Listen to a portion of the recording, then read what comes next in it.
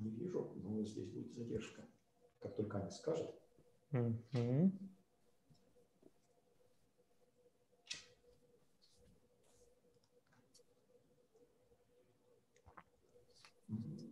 переключиться.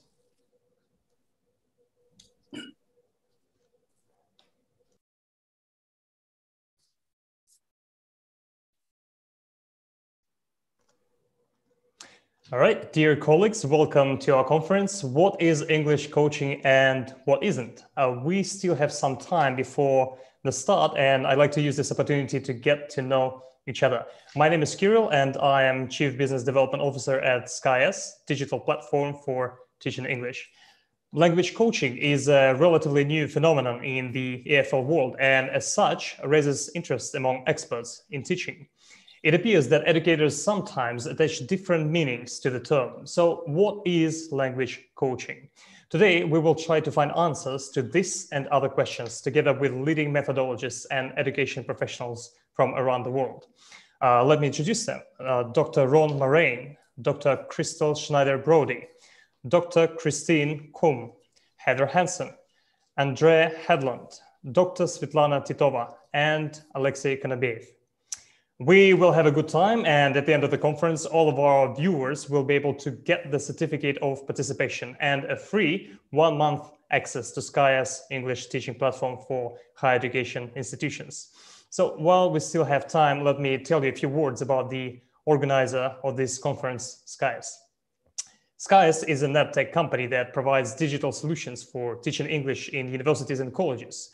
Our service helps to save teachers time, up to 90 hours per semester, and increase the academic performance of students. We are widely represented in Eastern Europe and CIS countries with over 250 universities using our platform. With SkyS, you're able to enjoy 24/7 access to online textbooks, interactive courses, tests, and multimedia for teachers' professional development and the academic growth of students.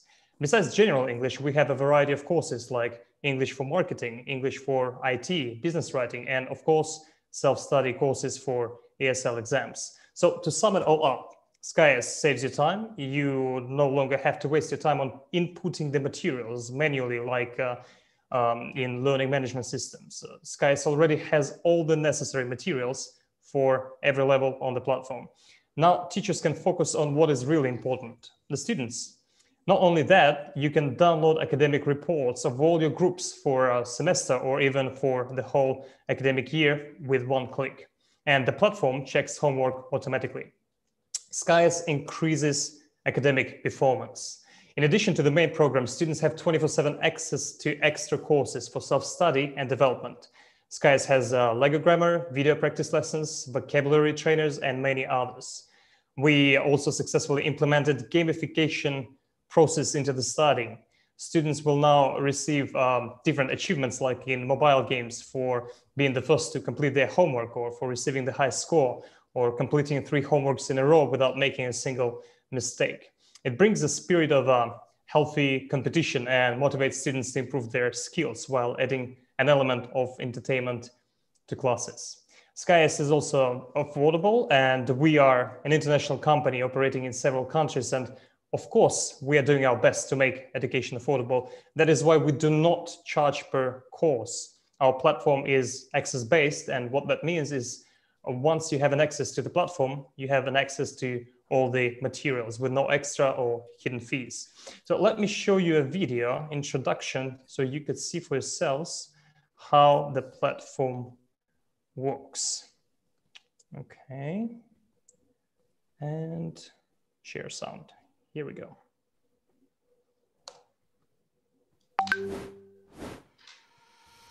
Welcome to SkyS Digital for Higher Ed.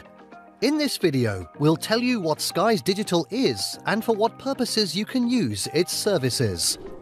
SkyS Digital is an online platform for teaching English in higher institutions. Wherever you are, everything you need for teaching is already in your computer, your personal area, list of all groups and students, educational courses for teaching English for different levels and purposes, for internships, job interviews, IT, management, and much more. library of video resources and interactive tasks. All tasks are done on the platform. All you need is just a laptop, a tablet or a smartphone with internet connection. The platform checks the work of each student and of a group as a whole. All tasks are checked automatically and you can see results immediately. You can monitor students' progress in your personal area. Points for completed tasks. Mistakes made.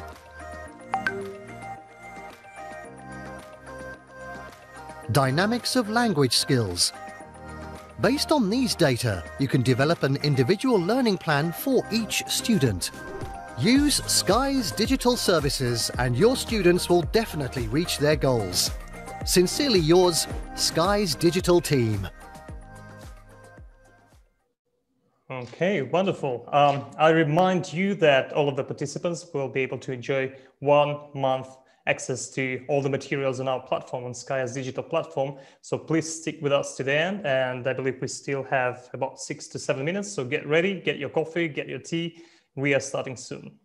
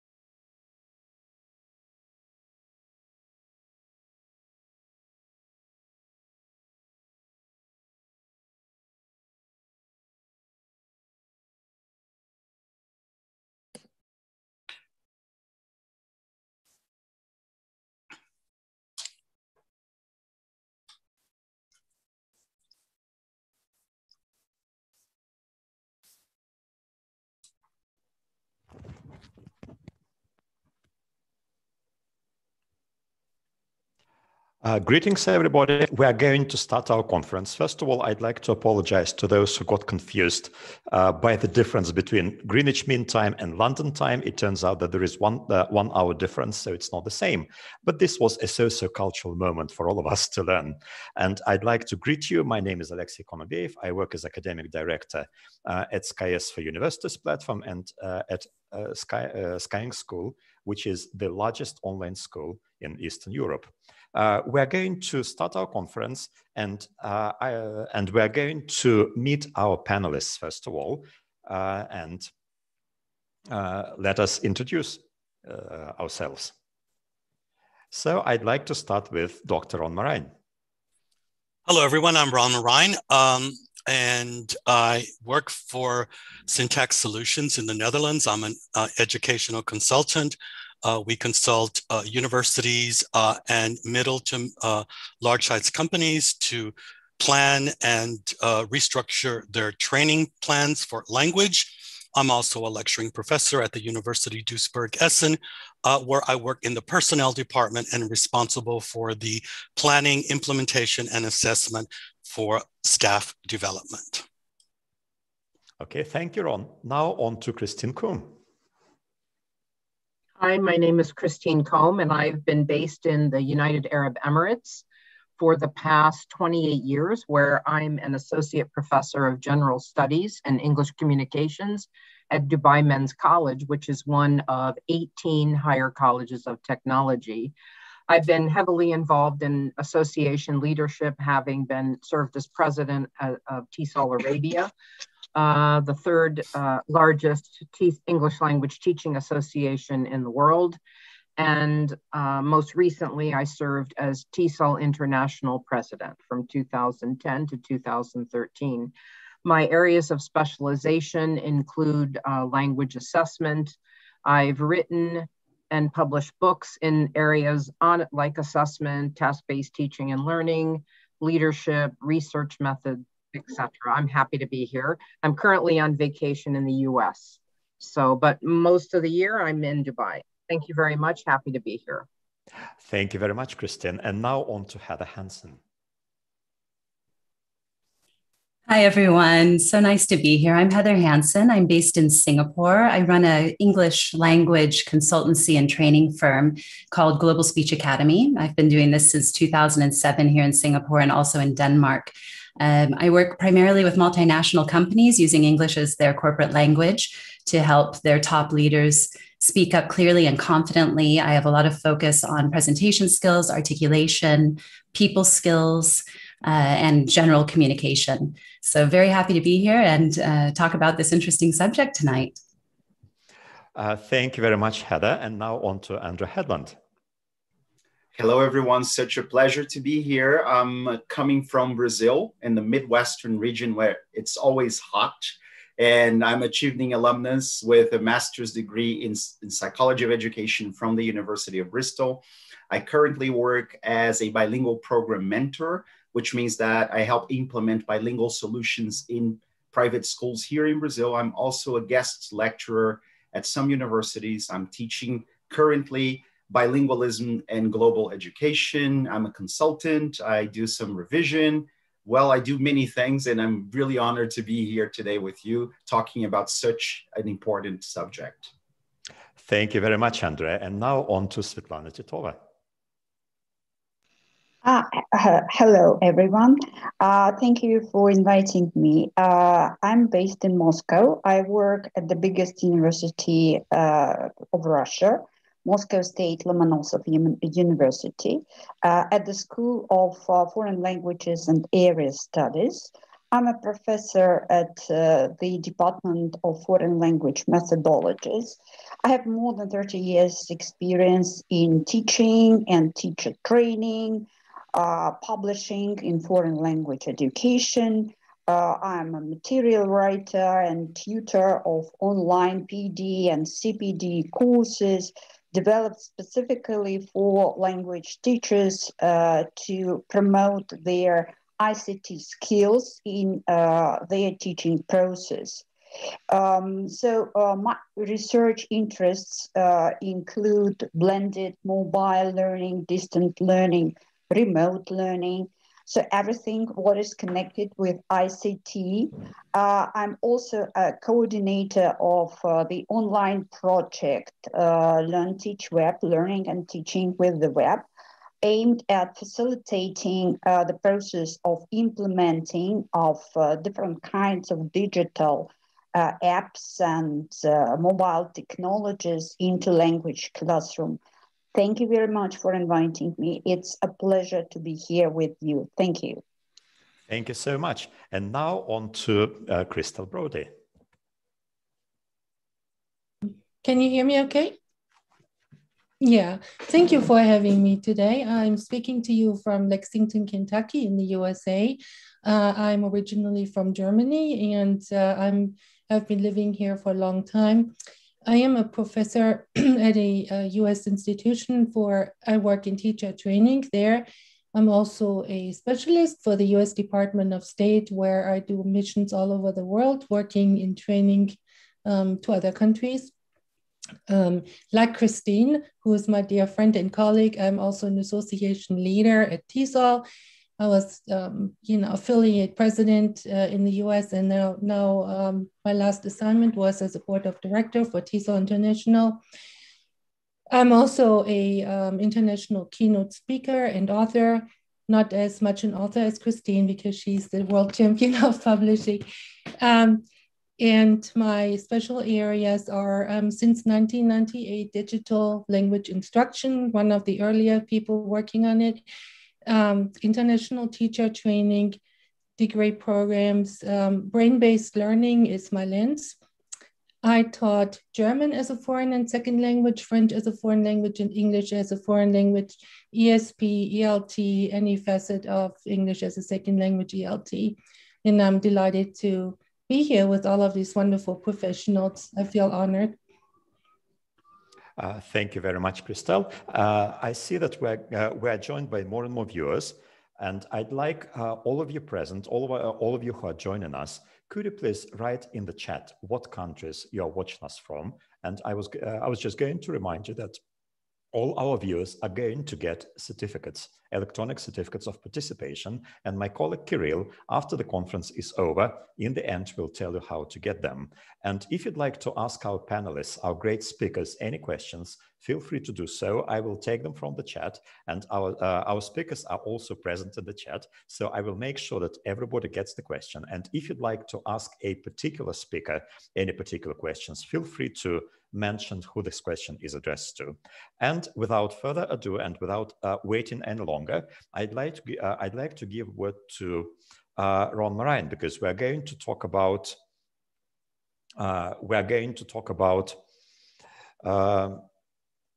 so many things that people have been talking about, have been thinking about. And Ron, you have worked with teachers on many levels for over 30 years now, and as a university professor. I'm sure you believe that teaching should be based on methodology supported by research, as most of us do. And language coaching is a very popular term, but it seems that different specialists have different understanding of what language coaching is. For example, when we announced this conference, we got a comment from a teacher that language coaching is about doing less and getting paid more. Getting paid more is a very fine thing, and I'm sure that all of us would love to get paid more, no matter what our current salaries are. But this is clearly not a very scientific description. Can you please tell us about your experience with language coaching, with methodology and the research about language coaching? Again, I would like to thank everybody for being here today. I feel so honored to be with such a great group of people today, and would like to thank Skies University for sponsoring this. I would like to move very quickly to a short presentation that I prepared as a springboard for all of us to have a little bit of discussion, okay? And so I'm just gonna share my screen now. And if I could just get that to there we go. Okay, and we should go there, and there we are.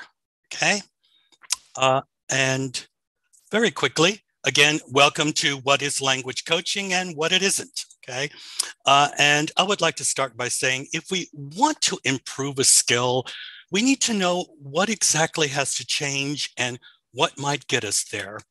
Now, we've heard so much in the last few years about what language coaching is, and we hear so much things. We see a lot of things on the internet about upgrading, upscaling, rebranding. Take this language coaching seminar or webinar, and you can get a certification to be a language coach, and you can get more money, as you said, Alexi. But is that really what it is? I would like to start by just saying what I feel. And again, this is my opinion about what language coaching is not. And I would like to start with what it's not. And I would first like to say that language coaching is not life coaching.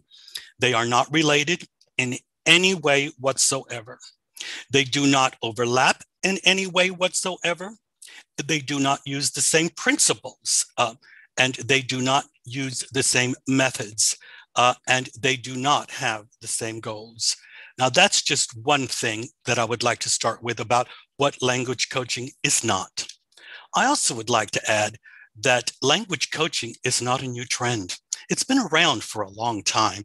We just probably called it something else. And would also like to add that we probably as teachers have integrated the concept of language coaching into our teaching practice.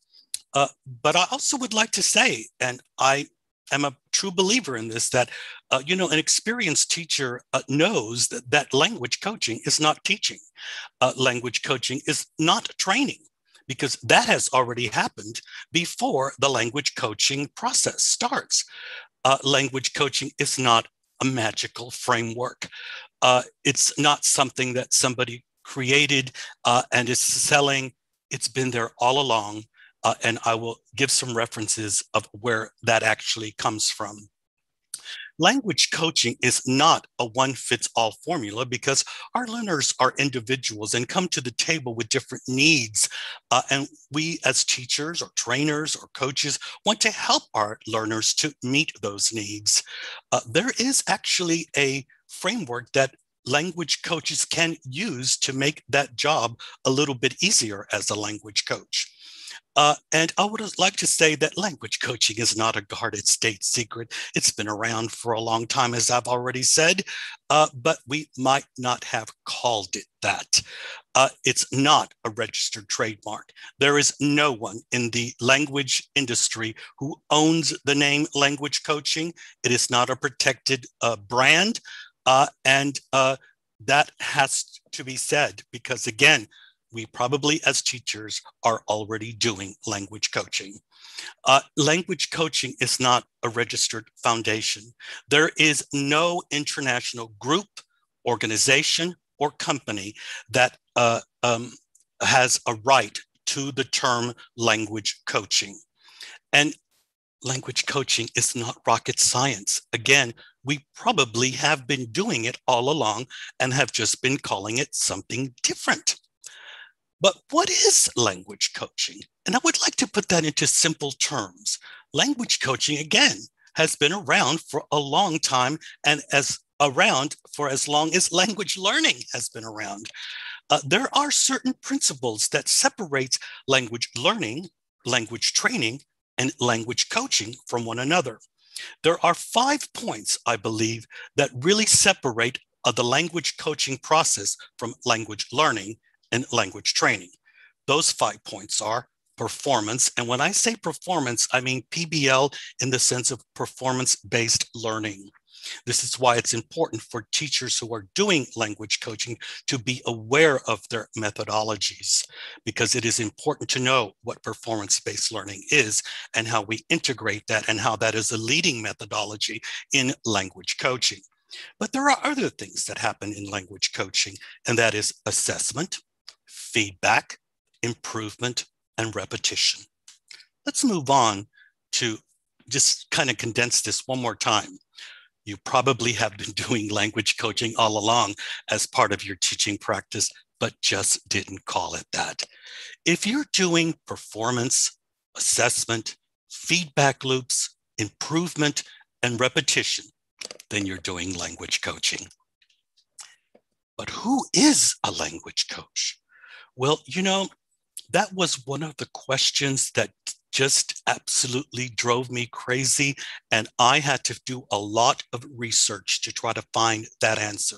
Although I have considered myself a language coach for over 25 years and have been doing language coaching as part of my corporate training and have integrated that into how I teach and train students and staff at universities, there is something that language coaches have that maybe other language teachers and trainers don't have. And again, that is, how do we know?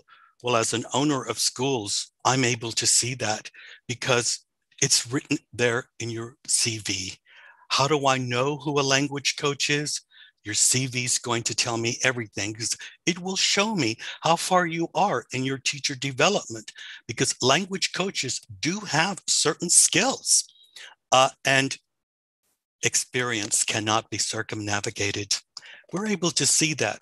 And I would just like to say, before I talk about those skills that language coaches bring to the table, I use good references and have used them for many years as to what really is a teacher, how far a teacher is, what is a trainer, how far a trainer is, and what a coach is.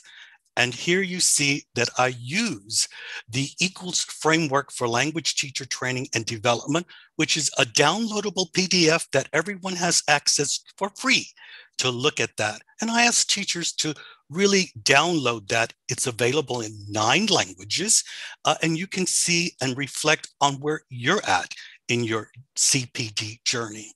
And ask the question to yourself, are you a language coach? Because your CV will tell you that. But I also ask teachers to download the PDF of the Alta European Language Portfolio, because I believe that language coaching is about assessment.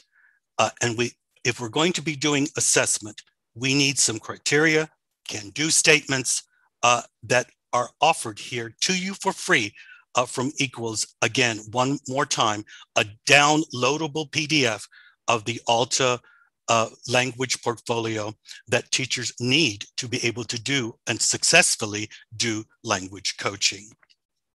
Well, what skills does a language coach bring to the table to perform their role effectively? Again, this is not something I've made up.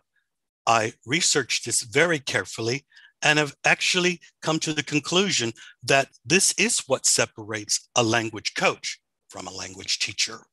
This list comes from Equals and is something that I just put together and condensed. I believe that an effective language coach does have a C1+ to C2 language level that they in the target language. Let us not forget that language coaching is not something that just happens in English. I speak fluent German and Spanish and can also do coaching in that language as well. Knowledge of language mechanics for communication purposes is something that an experienced, seasoned teacher brings to the table already, but is something that is necessary for a language coach to have. They also have a highly developed communication skills in the target language, especially in the skills of speaking and writing.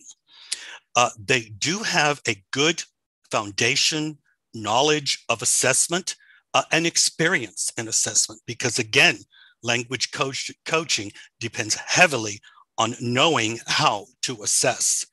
They also have very good feedback skills and strategies. They are very aware of their methodologies, especially task-based learning and performance-based learning. They also have an understanding of instructional design, because they will be required to design some coaching events, coaching sessions. So they need to understand how to put those together. I will show you a simple framework that you can use. They are very good at time management. I myself do not allow any language coaching session to go for more than 45 minutes because of the stress that it can put students, learners, or participants under. I will explain that later. They also have good technology skills. They're very technology savvy. They're very digital literate, especially in the coaching context. I say that because I no longer do face-to-face coaching. Most of it does happen online.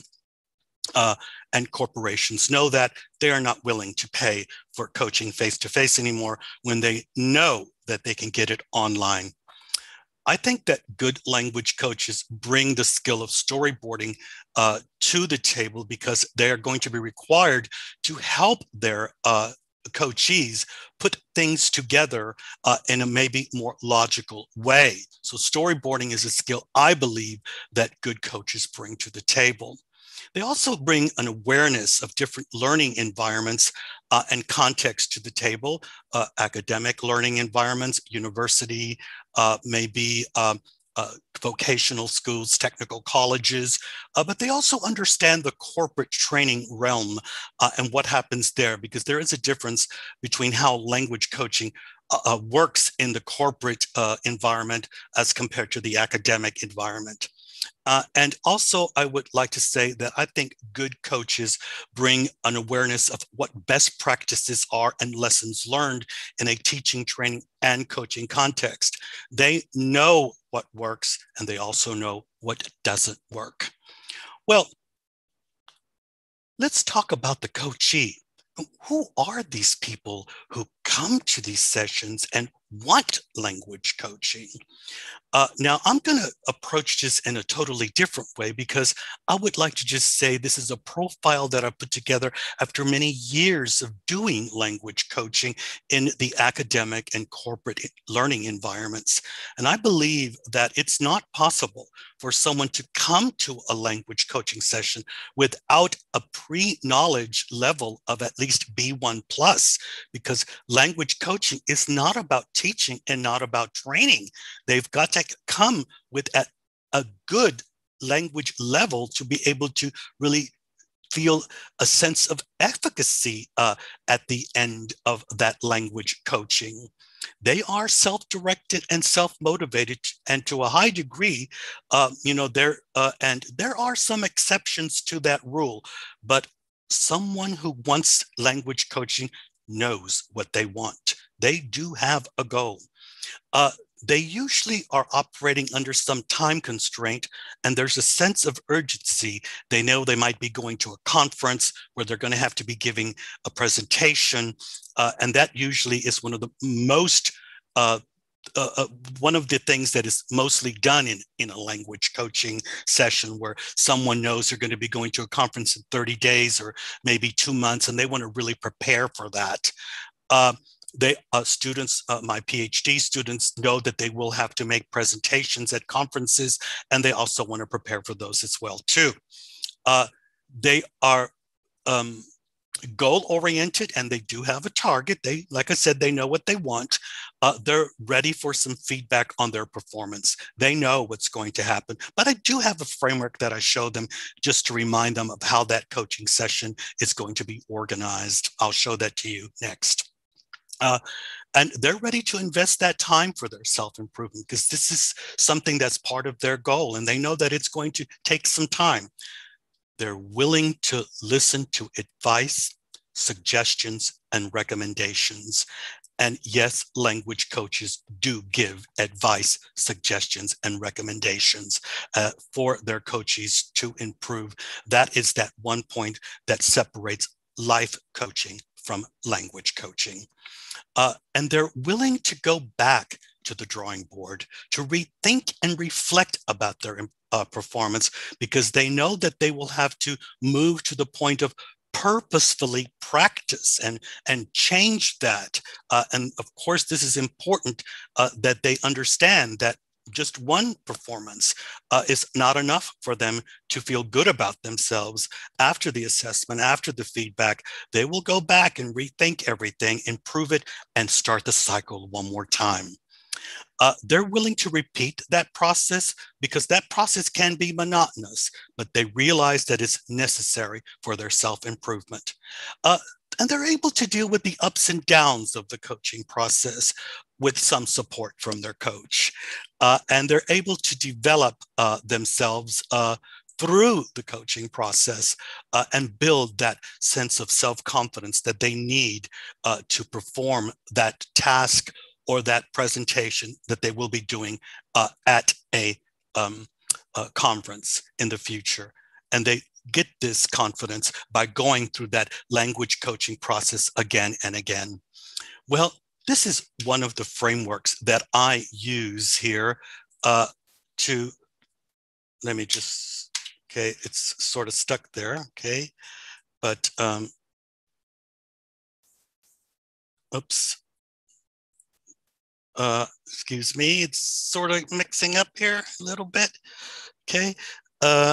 That's one frame too far. This is the framework that I show the people who I will be coaching. I show them this framework and explain to them how that's going to work. Again, I talked about being focused on a goal. They have a goal that they will perform. There will be assessment with immediate feedback, and there will also be that reflection, improvement, and repetition that will be needed in the coaching process. Now, you might be asking yourself, where do I get this from? And I would like to say that when I first started language coaching, there really wasn't any research done in that. And we were operating from the corporate perspective of how we really did that. And I used that experience as an HR manager. But, you know, in 1993, Anders Ericsson did research that he had been doing for a long time, and he was able to really define that. And he defined language coaching as really deliberate practice. And I still, to this day, still use the framework set out by Anders Ericsson in the deliberate practice publication that came out that was first a paper. He wrote many books about it. There's been many books written about deliberate practice. Please go to YouTube. You can Google this, find all the wonderful interviews with Anders Ericsson about deliberate practice.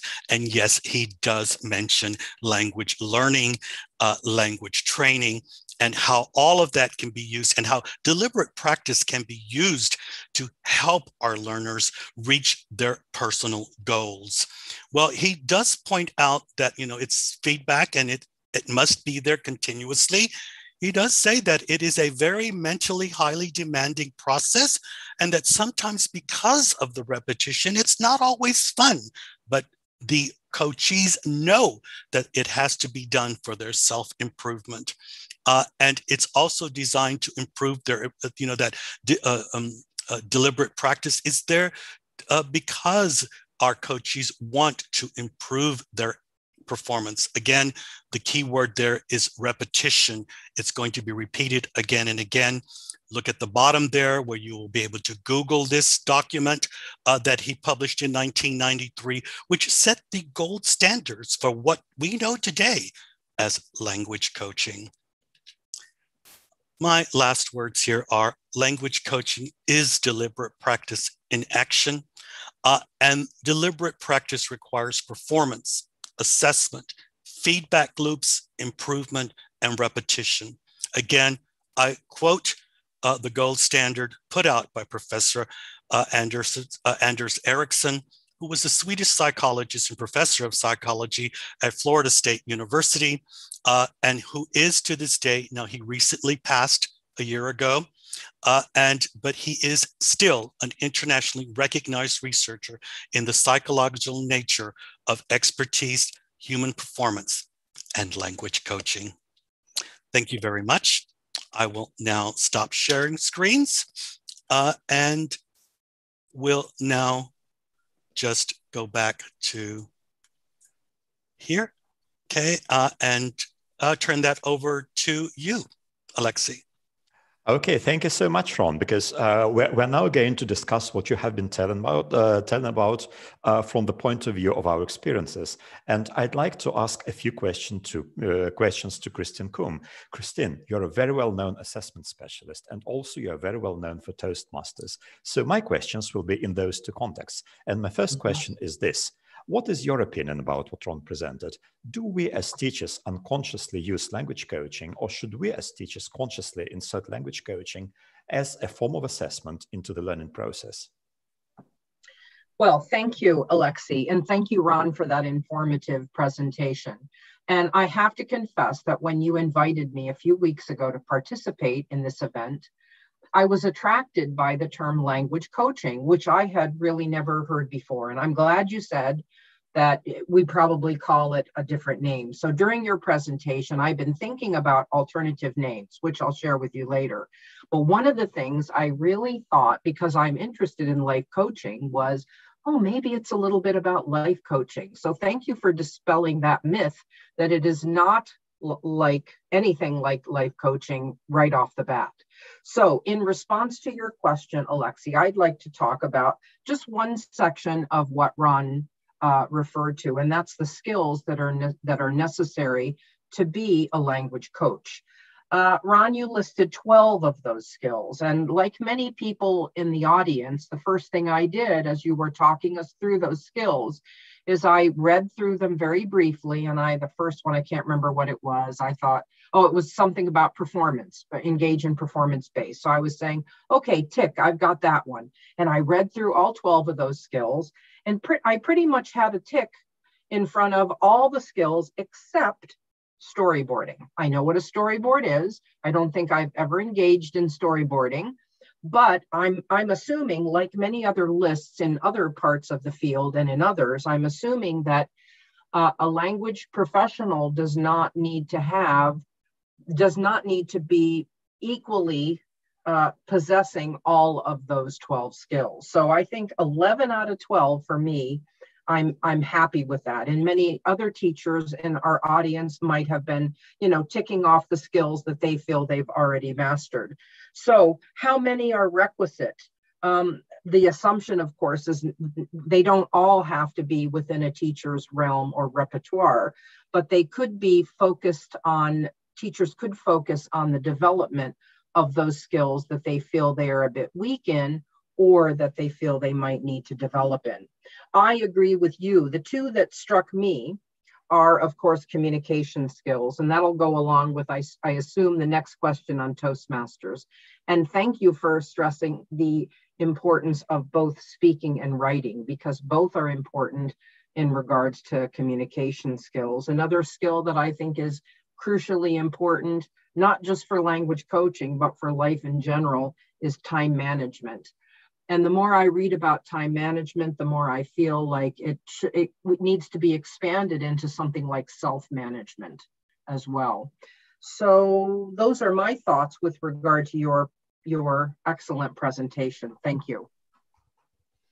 Okay, thank you so much. Now, while everybody is going to think about what you have just said, I'd like to ask a question to Heather Hansen, but I'm going to come back to you, Christine, just in a few minutes. So Heather, on to you. You've done many videos about pronunciation coaching, and your TED Talks videos are very popular on YouTube. And I know that the number of views of your videos exceeds 100,000 views and sometimes more. We know that you're a global language specialist and that you are the founder of a company that operates on an international level. So what are your ideas about language coaching in comparison to what Ron has presented? Oh, thanks, Alexi. Yeah, I really enjoyed that, Ron. Thank you for that great presentation. I can really only speak from my perspective, which is dealing within the corporate environment. That's the only work that I do. And I can try to explain, what that looks like in the corporate world, because I think Ron is right about when we're doing coaching, it's a minimum B1. My clients are at least B2, C1, almost always, because I'm dealing primarily with the higher levels of management. So when they come to me, they have the language. I've always had a bit of a problem with this whole term language coaching, because I'm still not convinced you can coach a language. I coach communication skills. I coach presentation skills. I coach articulation, very specific areas. I do not teach the language. So I'm still a little bit split on how do we actually coach language skills? Because I feel that has to move over into more of a teacher role. Also, from my perspective as a coach, I think it is very important what Ron said, the difference between a life coach or even an executive coach, and then someone who's focusing on communication coaching, which is what I would personally call myself, a communication coach and not a language coach. And that is that in communication coaching, we are giving feedback. We are giving areas of improvement. We are adding our knowledge to that. When people come to me, I am trying to bring all of their knowledge out. I'm looking at their work, their own presentations, what they have to deliver, the email they have to write, whatever it might be. And I'm helping them take that to the next level. And that does take input from me. It means that I have to be very quick to understand all areas of business, from finance to organizational development, to operations, to sales, to marketing. And it's a lot more than just language. And then it's also having a lot of knowledge around cross-cultural skills and communication. I mean, I'm also speaking, remember, from a very English as a lingua franca environment. I'm in Singapore. We cover, all of Southeast Asia. People are working in the entire region. So you really need to have a good understanding of that as well. So the things that Ron said around, the level of the coachee. There was also a question, I think it was Paloma Garcia saying, so do we need to distinguish between students and coachees? As far as I'm concerned, everyone I work with is a client. And at times I am teaching them, at times I am coaching them, at times I am mentoring them. And I pull from that bag of tricks to use all different kinds of ways to engage them and help them. So that's really what it looks like from a corporate perspective, which I can't stress it enough. It's very, very different from an English language classroom. And most of my work is also one-on-one when we're talking about the coaching. It is possible to do group coaching, but primarily when I'm considering myself in a coaching role, it is very much in that one-to-one situation where the person has very specific goals, as Ron said, and a sense of urgency. In the corporate world, it isn't just necessarily a conference. It could be because they need to get the next promotion.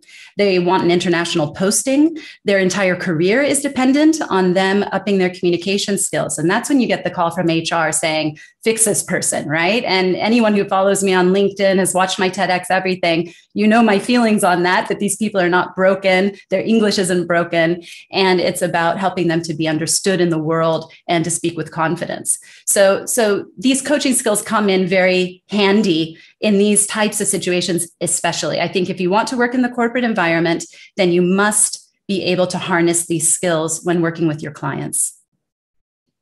Heather, one of the words that has always stayed in my mind is when I heard you use the word understandability, and trying to get that, because it changed the way I think about things, because that was now whether they said that to me or not, I realized that was one of their goals. They wanted to be understood. And this is important, that language coaching is about getting them to the point of understandability. Mm-hmm. Absolutely. Yeah. Okay. Thank you so much. And when we talk about understandability and basically how language works in our minds, I think it will be interesting to take a look at it from the viewpoint of an educational psychologist, and that is Andrew Headland. Andrew, you are pretty well known across the world, and you present at many conferences. So as an educational psychologist, someone who is known for cognitive and metacognitive aspects of learning, how do you feel about what Ron has presented? What is the importance of cognition and metacognition in the process of language coaching? Thank you very much, Alexei. It's such an honor to be here talking about this relevant topic with so many competent professionals. And Ron, thank you so much for such an informative presentation on what language coaching is not. That's very important for us to understand what it isn't, because I think then we can move on to what it is and it can be. So from my perspective as an educational psychologist, I'd say that we do have to understand how learning takes place from a neuroscientific perspective, from a psychological perspective even. And I feel that coaching in that sense focuses much more on the learning process and not on the teaching process, because we as teachers, and I've been working in teacher education for a very long time now, we teach teachers how to teach. We don't teach teachers how to help their students learn. And I feel like coaching can focus on that process as well. But I do feel that I have to say something about language coaching that is probably aligned with what we are going to discuss here today, which is that I've never worked as a coach. I've never coached anyone to, I don't know, present at a big conference or to achieve a goal that they were looking after. But I did train teachers to achieve, to improve their careers, to actually work on their practice as educators and to understand how students learn from the cognitive sciences perspective. And I feel that we have to understand that this is really a process. It doesn't happen overnight. You have to be prepared. I'm very concerned with this wave of people who believe that they can do it very easily. And they have found a magical formula that if you take a course, a 30-hour course, and you get a certificate, then you can coach people and they will be successful learners. And then normally there's, you know, this marketing sales pitch that it just come to me and I'll make you I'll make you improve your career or achieve your goals. And we have to be very careful about propagating those ideas, because I feel this is what's happening around me all the time. So that's why I like when Ron says that not everybody can be a coach. Like, I don't think everybody can be an educator or a teacher. There's a very long process. We have to go through the hoops. You know, I started as a teacher at a language school, and then I tried to get qualification. I did my master's course in the UK. This is the process that you have to go through. And when you understand those things and you realize that there is science behind what you are doing, that there is academic research that you can look at and reference so that you can do the things that you want to do and help whatever you call them, clients or coaches, and help them achieve what they want, then that makes a lot of sense. But it doesn't happen overnight. It's not easy. It should never be oversimplified. It's not something that anyone can do. There are different people who can do it, different profiles, and you have to work a lot to get to a stage that you can say, I can do this. And that's why I feel that do not think that a person who doesn't have a degree in this or that, for example, can help you achieve something that is so complex as learning a language and performing at a very high level. You have to be careful when people sell you that idea, because they're probably selling you something that doesn't work very well.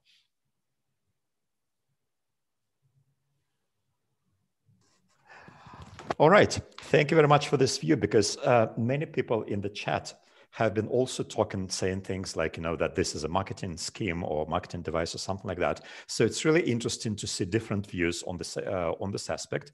And here is a question that I'd like to ask Svetlana. So Svetlana, you're from Moscow State University, which is one of the top universities in Russia and in the Russian-speaking world. And it ranks high in the world university rankings. And you train a lot of teachers, both at the university and through Learn Teach Web, which is also a great community, teachers community, international teachers community.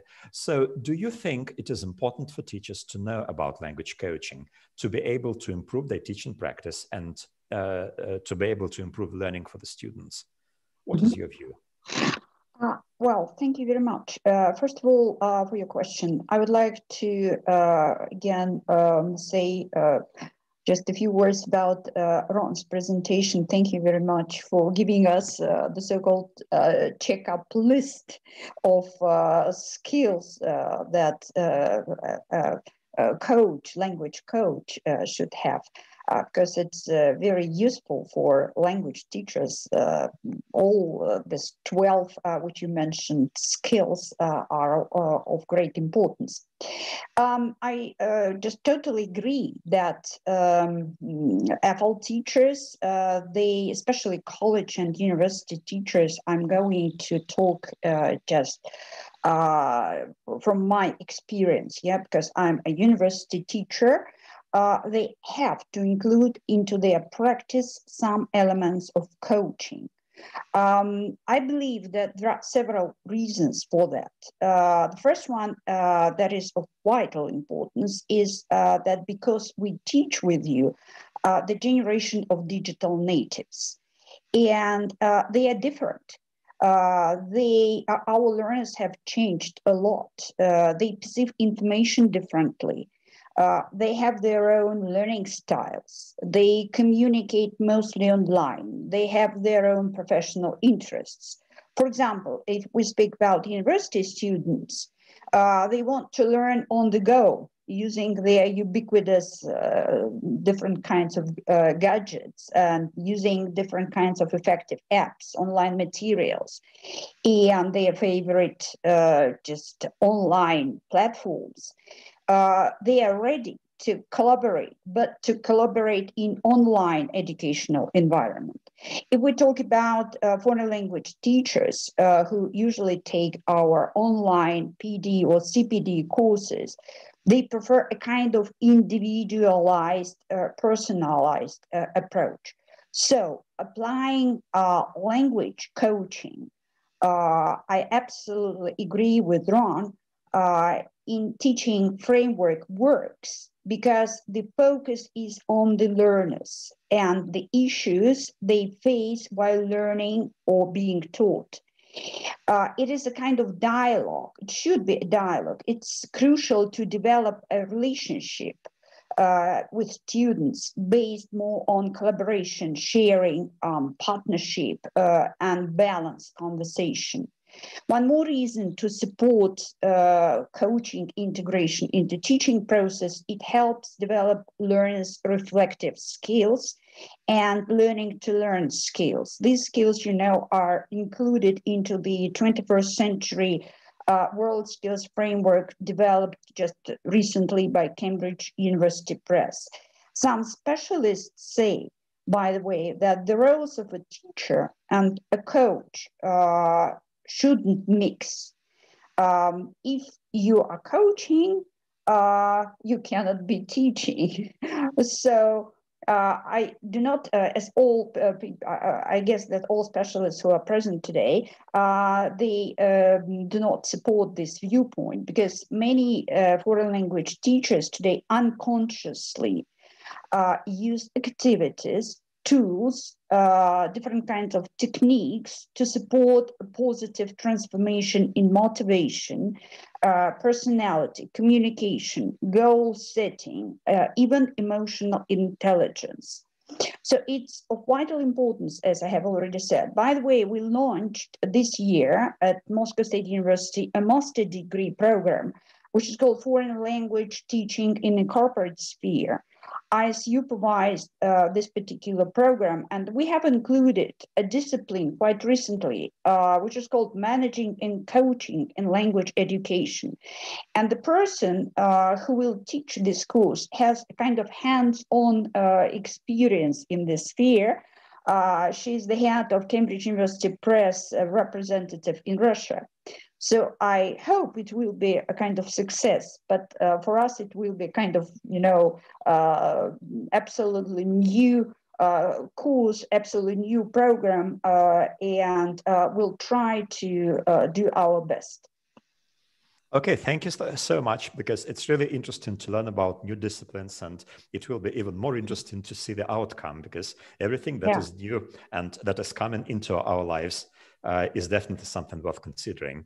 And my next question is for Crystal Brody. Crystal, we know that you're a respected global leader in the field of world Englishes.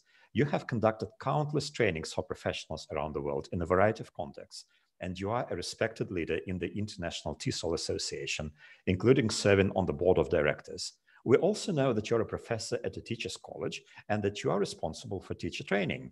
So what is your idea about language coaching in comparison to what Ron has presented? Yeah, thank you.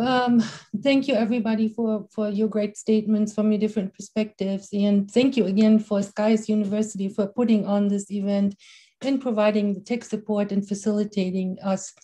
And thank you to Ron for his comprehensive overview that really got us started, and our attendees too. I first wanted to say in support of Ron's presentation that we cannot state enough or overstate that non-native as well as native speakers can be coaches. There oftentimes seems to be a reluctance by coachees to hire people that are non-native speakers, but Ron clearly stated, in his presentation, it's the the mastery level, the competencies that should drive who can be a coach. And I wanted to reiterate that because that's also the position of TESOL, that there should not be a difference between non-native and native speakers for services we provide. And I also wanted to talk a little bit about something that Heather said about the tool bag, that sometimes we overlap in our tools. And Ron said in his presentation that coaching cannot be the same as training. I differ with that a little bit because I do a lot of training for coaching for my teachers. I talk about that in a second. And, you know, like I said, you know, things overlap, and I do coaching principles in keynotes too. So to achieve change, to achieve looking at things that can be improved, and to set goals for becoming better, which are coaching principles. I also want to say, in addition to Ron's points, that I hope that English coaching can take into account world Englishes, which is also the position of TESOL International. We don't want to discriminate against one English over another, and one English is righter or better than another. And coaching can be done for all world Englishes, depending on the purpose of who needs to be taught and coached and for what purpose. But again, you know, there shouldn't be a differentiation about that, except for the purpose of the coaching. And in support of what Andre said before, buyers beware. Anybody can call themselves a language coach. Recipients of coaching that pay for it should make sure to check how well the coach is trained, check references, and check if their coach is a member of one of the more respected professional coaching organizations to see if they had really received the training. For general purposes, I want to make one last point. One-on-one coaching is a service only available to those who can afford them. And clearly, it's more of a corporate approach. Therefore, individual coaching creates more opportunities for those who already have more opportunities, and in the end creates another opportunity gap. And I would promote to use the coaching principles in group settings also, so that all learners can benefit from the coaching principles.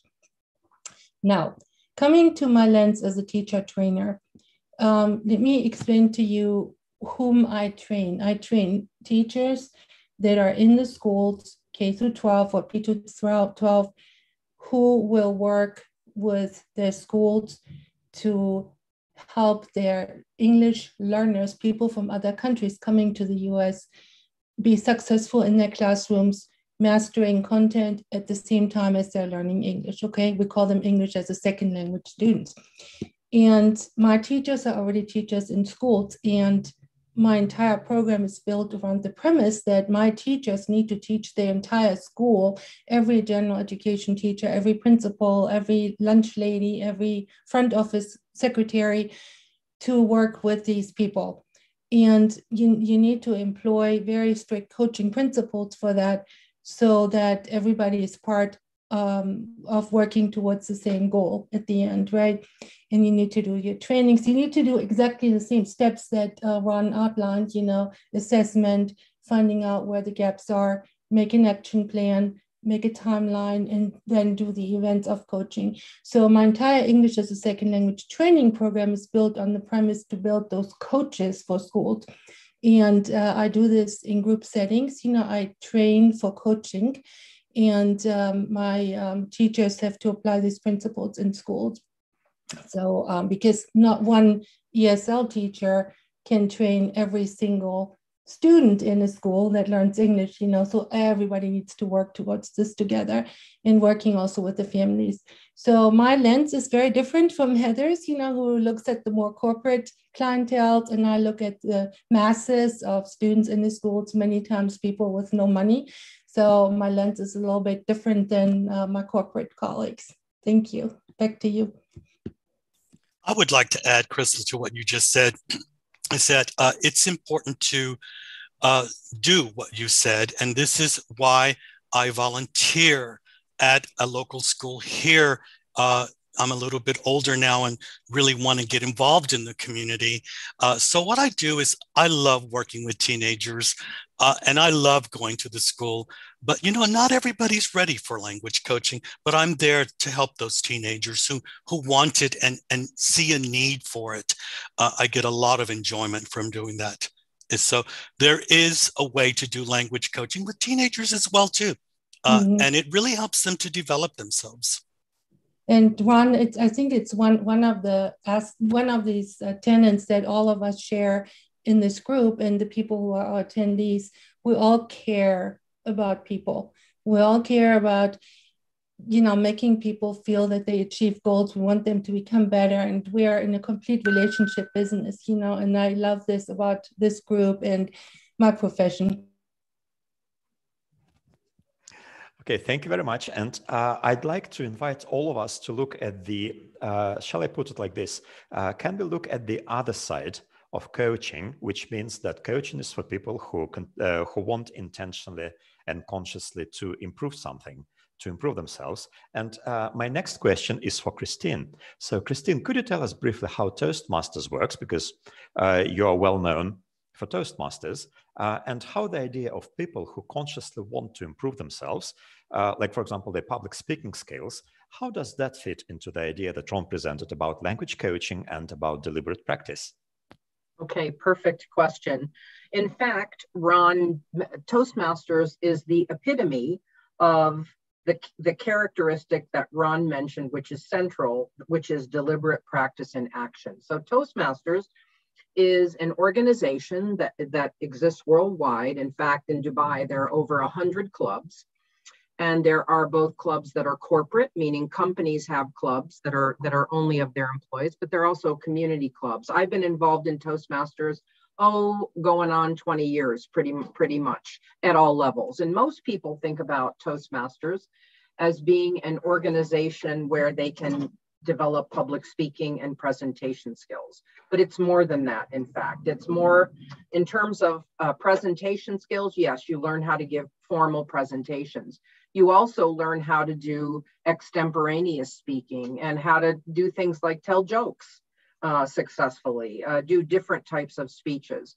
But a dual focus of Toastmasters is the leadership element, because part of being a Toastmaster is working on the dual track of the leadership. So you serve in different roles during the meeting. You serve as, you know, an officer of your club, your area, your district, even the division, even the world. So for me, I always tell people that the second best thing I've done for my own professional development over the years has been my work in Toastmasters, following the Toastmaster curriculum. And in fact, it took me 3 years longer to get my doctorate in Toastmasters, which is called DTM, than it did to get my PhD in general. So I can't speak highly enough for the development that you get through a Toastmaster club. Many of you, I hope you're thinking, I wonder if Toastmasters would be for me. Well, nowadays, all meetings are virtual. So you know, you can attend meetings all over the world. I recently chartered a club called Dubai Legends Toastmasters. I'm putting the name in the chat as well as my email. If any of you want to attend a meeting virtually, please email me and I'll hook you up with the time and the Zoom link. Let me see if okay. So we're happy to have you. If you'd like to, face-to-face meetings aren't really being held these days, but there are plenty of virtual clubs around the world, and probably lots of face-to-face clubs that you can join if you're interested. You earn worldwide qualifications.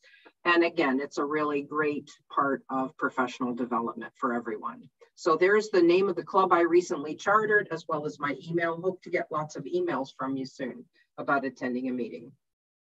Thank you. Okay, thank you so much, and in particular, can I just jump in there and say something about what Christine just said? Because I think Toastmasters is absolutely wonderful, but you know, there are other groups that we can go to actually, for deliberate practice, and that's Pecha Kucha. You can sign up for PechaKuchas all over the world and just go there and be daring, take a little bit of risk. But you can improve your language skills through PechaKucha organizations around the world for free.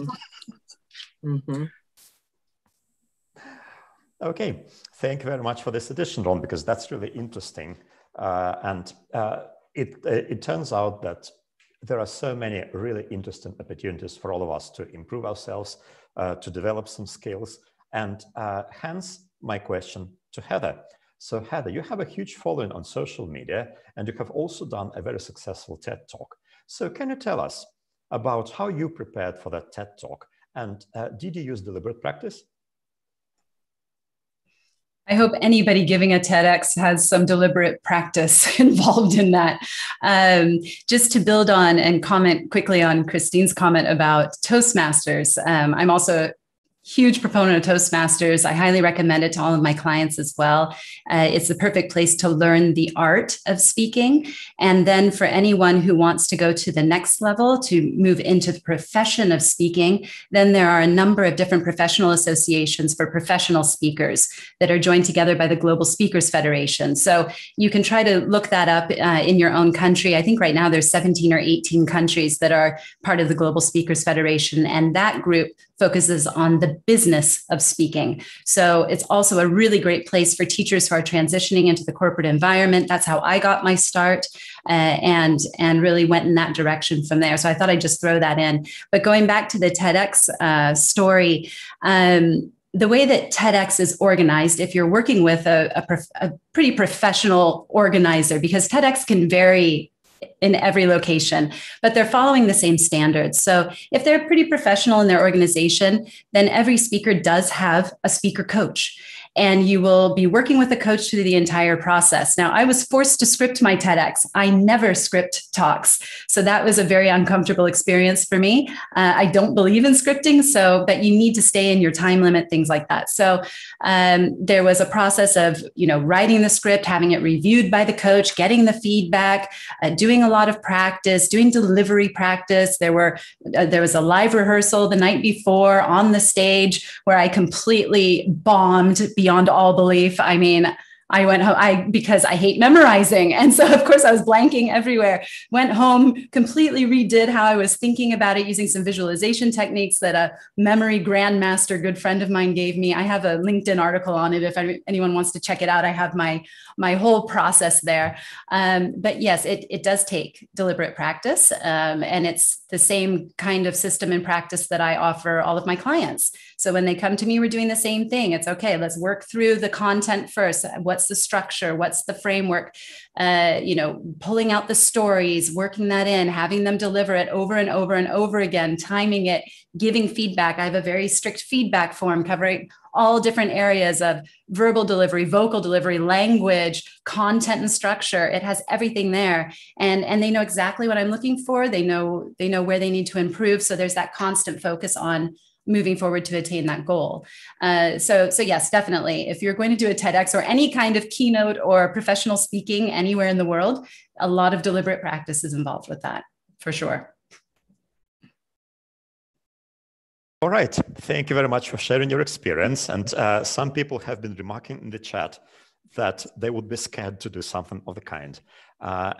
Since we talk about development and about deliberate practice and how that works in so many aspects, I'd like to ask Andre a question. So Andre, how do you see language coaching as a way to develop cognitive and non-cognitive skills in a second language? Yeah, that's a great question, Alexei. And I think I didn't answer my first question properly, going back to the idea of metacognition and cognition. And I feel that we're focusing too much on cognition, and learning goes beyond cognition. There are emotional aspects and motivational aspects and beliefs and attitudes aspects, as well as contextual resource aspects that need to be taken into consideration. And I feel that if you want to become a successful coach, you have to understand certain principles of how we can motivate clients and learners as a teacher as well. So in that sense, I think there's something that overlaps for professionals who are dealing with people who want to learn something, they have to understand the underlying principles of how learning takes place from a cognitive perspective, coming from neuroscience and also psychology. And when we think about metacognition, which is something that I believe that all of us have learned about and we've been promoting and propagating because we understand that it really works, it brings me back to the 1970s when John Flavel talked about it. And then he mentioned metacognitive knowledge and metacognitive strategies, regulation, for example, control strategies, and really understanding the things that you can apply so that you can achieve the learning goal and how you can stick to that when things go wrong, how you can adjust as you go along, right? Which is equally important, if not more important, because as you know, a teacher who has been working with many students for a very long time, I feel that a lot of adult learners, they simply give up. They drop out of the course because they cannot stick to the plan. So maybe metacognitive regulation is more important than knowledge. They know what they have to do to learn, but they don't have the skills or competencies to stick to the plan. And that's why they never learn, or it takes longer, or they get frustrated. I've been working on a conceptual framework that is based on research, because I feel that as an educational psychologist and involved in teacher education, talking to teachers here in Brazil, trying to help them improve their practice, we have too much focus on cognition. And if you look at the definition of cognition coming from psychology, it's about attention, it's about memory, it's about language use, it's about reasoning, for example, right? So what about emotion regulation? What about self-efficacy? What about self-regulation, for example? What about different types of mindset? All of those things are equally important. And I know authors who call those things soft skills, right? We call them, they are in the realm of social and emotional learning, and we don't give them as much attention as cognition, but they are equally important. So if you want to become a successful coach or a successful professional who deals with education and teaching and learning, you have to understand where learning happens and how it happens, at least a couple of principles, the overall principles. And one of the things I've been trying to do that I think has something to do with coaching, even though I do not call myself a coach because of, the setback, I'd say here, that when you think about the profession here in Brazil, in Latin America, how people are using this term, they're doing terrible things you have no idea. So really, they're selling magical formulas and people buy those things because they don't know any better. So what I've been trying to do is really focusing on the motivational aspect of learning. How do you get your students to engage? We have research coming from neuroscience about the brain's reward system, for example, the role of dopamine. We know, for example, that people can set goals and stick to an action plan and become more self-efficacious. That comes from Albert Bandura, for example. We have been exposed to a lot of research coming from Carol Dweck on growth mindset, or even emotional intelligence popularized by Daniel Goleman. Those things are available. They're out there. So nobody can come and simply claim that they have created a better formula and it's exclusive that they can sell. And then if you just join them, then you're going to become a proficient learner, speaker, or whatever. It's out there. It's the research, it's science, it's the scientific community. We have to look at what the contributions are. They are ready for us. We just have to learn how to interpret those things and base our practice, whether you are a teacher or a coach, on those things, because they work. It's empirical evidence, You have a consensus. You have people from all over the world discussing those things. And that's why I feel that we have, again, I have to say that over and over and over again. It doesn't happen overnight, folks. There are people who have master's degrees, who are, who have a PhD, working on those things and looking at the research. This is really one of the best things we've created as human beings, the scientific method. We look at others, what they're doing, we test, we ask questions and see what works, and then we move forward, right? I'd like to add to what you just said, Andre, and this is sort of my mantra, about this is experience cannot be circumnavigated. It comes with time. It cannot be bought in a 40-hour webinar. We got to work for it. We, sort of tweak it as we go along and learn. But eventually we will realize that, hey, I'm doing language coaching. I'm ready for it. And I know how that works. And I know how that fits into my teaching practice. I say that we as language coaches need to be very aware of methodology. And I just want to add, Andre, I include metacognition in that as well, because if we're talking about methodologies, we are talking about metacognition, because reflection is metacognition. Okay, thank you very much for that addition, Ron, because it sounds to me a little bit as if, language coaching is something that an experienced language teacher will develop, because it comes from experience and from better understanding how teaching works, how people think and stuff like that. So my next question is going to go to Svetlana, who deals a lot with teacher training. And I'm really interested in talking about whether information about language coaching should be integrated into training teachers. So Svetlana, could you please tell me whether there is anything that you do to teach teachers about integrating language coaching into their teaching practice? That's the first part of my question. And the second part of my question is, how do you feel about using language coaching in the teacher training practice as a form of assessment? Thank you very much, Alexei. First of all, yes, of course, we do. But I want to emphasize the fact that we train not language coach, but we train language teachers. Yeah, it's quite different. And quite recently, I realized that traditional distance or online professional development course isn't effective anymore. I mean, even if we create, for example, an online professional development course that includes some learning materials, even in the form of a short online video lectures with a test, online webinars, forum discussions, instant messaging, WhatsApp, for example, or any kind of instant messaging supporting group, it doesn't work anymore. It doesn't. So what language teachers want today? They want to learn in collaboration. They want to share their experience. They want to have an opportunity to choose their own trajectory of professional development. So we try to adjust our courses to tailor them, as it were, to their needs.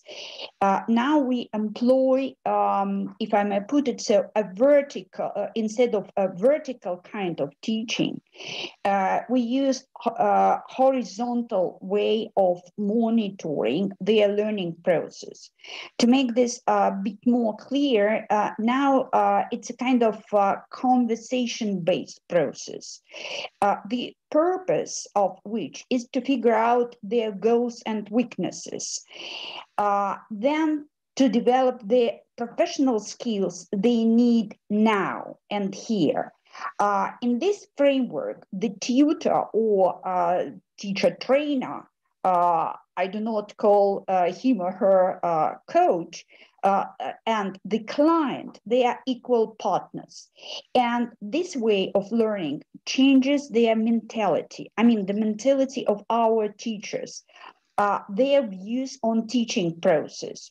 So we have a lot of feedback from our teachers on that point. What techniques we use in particular questionnaires, reflection practice, peer tuition, self and group evaluation and assessment, interviews, Pecha-Kucha discussion, which was used by Ron Moraine, very popular, by the way, and we started to employ it 2 years ago.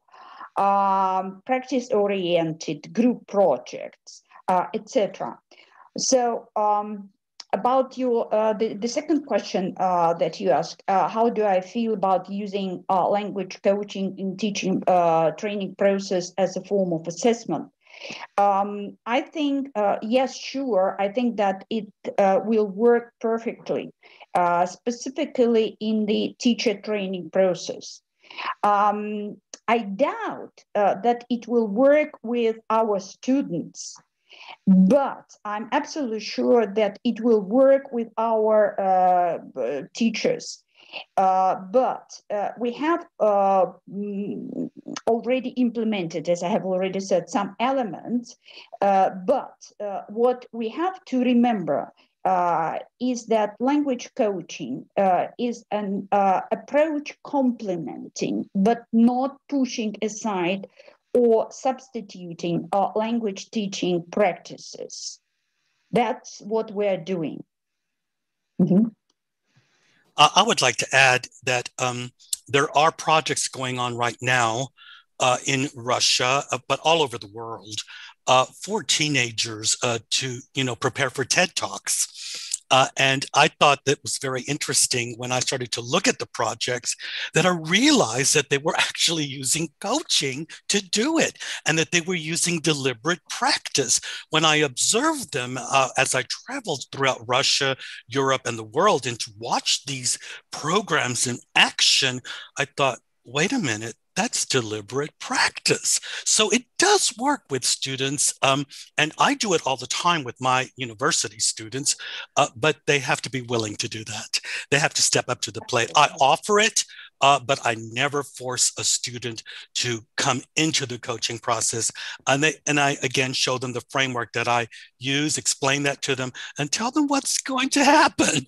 Because, it's not always easy. And again, language coaching is not for everyone. Yeah, absolutely.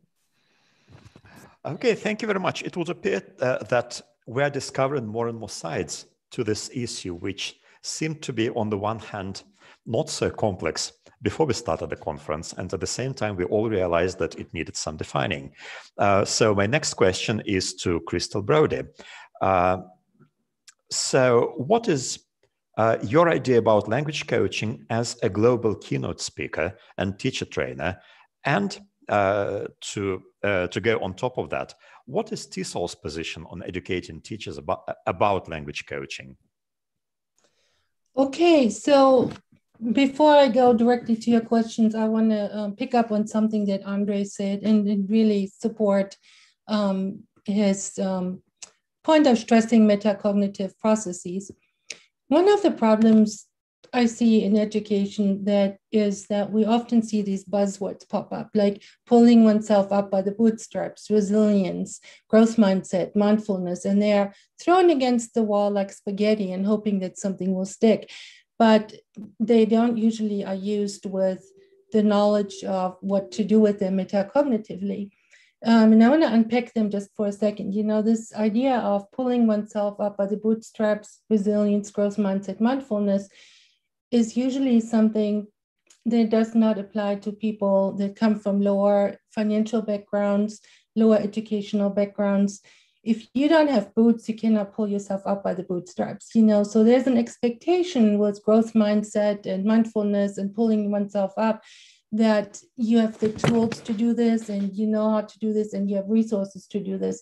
And in many cases, that's not the case. Even when I work with teachers in countries of lower economic availability, like Venezuela or Philippines, they just don't have resources. They don't know how to get trained, right?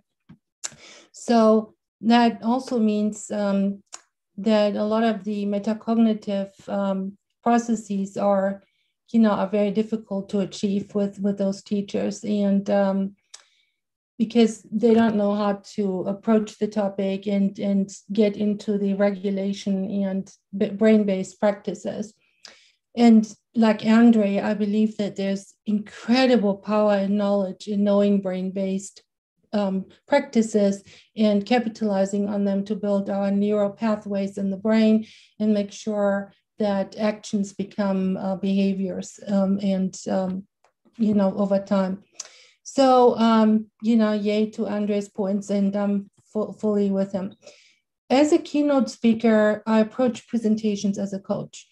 My keynotes have to move the needle of professional practice and give my participants something new to look at, something to look back on their own practice and say, maybe I can do something different based on the keynote. It should inspire them to maybe set a goal to improve something or set a new goal for their own practice.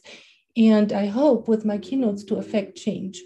And I approach them as a large group coaching session in that I employ some of the principles that we have talked about. Because if a keynote doesn't make people think and look at things in a different way, what's the point of having it, right? It can just be a session that people go to learn some new skills. So coming to TESOL, TESOL understands itself as TESOL International Association, and TESOL is a term that's used by many different groups, but TESOL International Association is the world authority on the quality assurance of all English teaching and learning. TESOL developed the English language development standards and standards for programs and accreditation, technology standards for learning and teaching English. And they provide really the basis for coaching and what coaches should know to build the activities on. TESOL also has a lot of policy standards and about different groups of professionals worldwide. TESOL takes into account the context, the global context and diversities of learners and teachers. And anybody who's a member of TESOL and using all the resources has a huge a treasure chest of materials and resources to start their coaching in educated ways. TESOL also provides a lot of training in all kinds of different areas. So if somebody wants to be coached, they can learn coaching, they can get a lot of training by TESOL, leadership certificates and other trainings online that they can build their own tool chest of skills. So I'm always a little bit troubled when I go to countries. And one time I did an accreditation visit in Peru at several schools, and they did not follow any professional standards of any sort. And everybody made up their own standards and their own definitions. And I was troubled by that. I think that we should have some professional standing and some understanding of what the basic tenets of good teaching and learning are, and including our brain-based practices. So in my world of teacher training, I teach teachers to coach their colleagues on how to train their language learning students. And their job is all about relationships with their peers, convincing school personnel that they must improve something and commit to doing so, and then work with each group and individual teacher on how to reach their goal of supporting their students in their classrooms, in their situation. So my trainees must be first perceived as partners. They cannot come with a power deficit of higher to lower. They need to be equal with the teacher so they even hear them. And they need to be seen as somebody who acknowledges what they know and can give them something to do that job better. And they need to use data, use technology effectively to share materials and training when time is an issue. And of course, they need to encourage practices of resilience, growth mindset, mindfulness by using metacognitive principles. And so it's a very complex, multi-layered process that's very complicated, and it involves a lot of different steps. So back to you. Okay, thank you so much for telling us about these things, because it's really important to see as many different views of the issue as we can. And now I have a few quick questions because we are getting close to the time limit of the conference. Well, it's not really a very strict limit, so we still have time. But let's take a look at the practical side of these things. So my next question is to Christine. So Christine, you're a teacher and you work at a university. So could you please tell us whether you do any language coaching with your students? And if yes, how do you do it? Well, And I'm going to circle back to what many of the panelists have already said today, and some of the questions have been as well. Can we teach a language class, but also coach within the same class? And I've been thinking about this throughout most of the session, and I'm going to take a stand and say, yes, we can, because I feel I do it. And I think the key is the motivation. Ron showed a framework where motivation was the central element, and there were a lot of other things. And I'm thinking, I regularly teach, I've been teaching online for the past 17 months, and I regularly teach groups of students where some are motivated and engaged, and those students I use language coaching with. But in many of the other students, I suspect, because here in Dubai, no one turns their cameras on when they're in class for some strange reason, although I'm discovering that that exists in other parts of the world. So I suspect that many of my students kind of log on to the class because that's how they get attendance, and they go back to whatever they're doing, whether that be sleeping or playing video games or whatever. So I feel that, yes, it is possible to be doing language teaching with some, but extending that into a coaching process with others right in the same classroom. Don't know what everybody else has to say about this.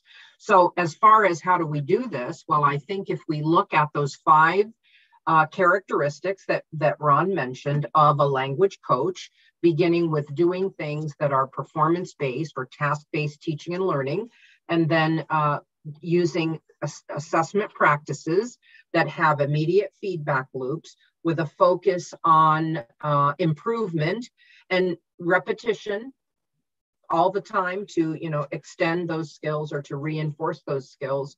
I think those are the steps to using that at any level, not just higher education.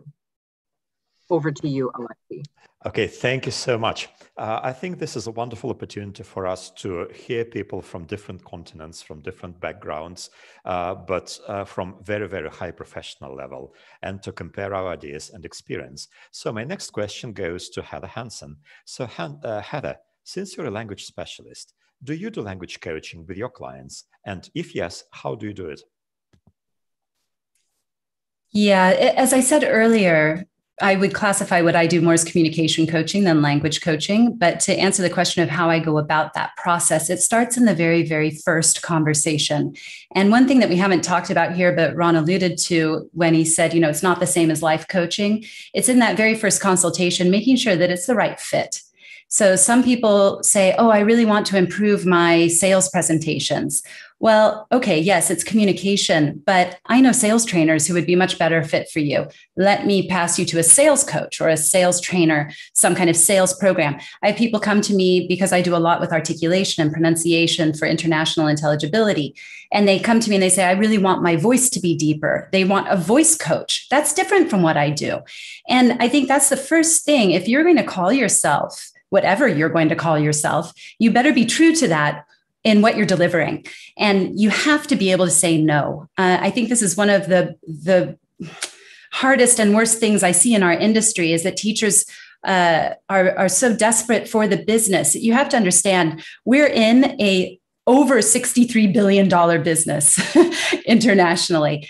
This pie is huge. You could have the tiniest little sliver of that pie and you can still make more money than you'll ever need in your life, depending on who you're working with, how you're doing it, how you've built your business. But you have to be able to know who is the right fit for you and know when to say no. No, that is outside of my lane. This is my lane. So it starts in that very, very first conversation with me. I'm already using coaching techniques to ask them questions to really get to the bottom of what is it they really want. And I've actually, for anyone who's interested, get in touch with me privately. I've written an article on this for Speak Out, which is the pronunciation special interest group for IATEFL, all around figuring out what the real needs are for students who come to you and say, I want to sound like a native speaker. And I've said to so many people, the problem is not in your mouth, it's in your mind, because you have been indoctrinated to believe so many things about the English language and what success means in English, that you have been led to believe you need certain things, when really all you really want, they want belonging, they want respect for their ideas, they want to feel like they have been heard. And yes, communication skills and language are a big part of that. So that coaching relationship begins in the first conversation, and I have to know that we're a fit. And then from there, I have a full speech assessment that I do with every one of my clients, depending on what their needs are. If it's pronunciation, it's a full pronunciation review. If it's public speaking we're focused on, then I have them send me videos and everything else. I do full assessments. So we have a baseline. We do final evaluations to do a comparison and have we met the goals? Where are we in the process?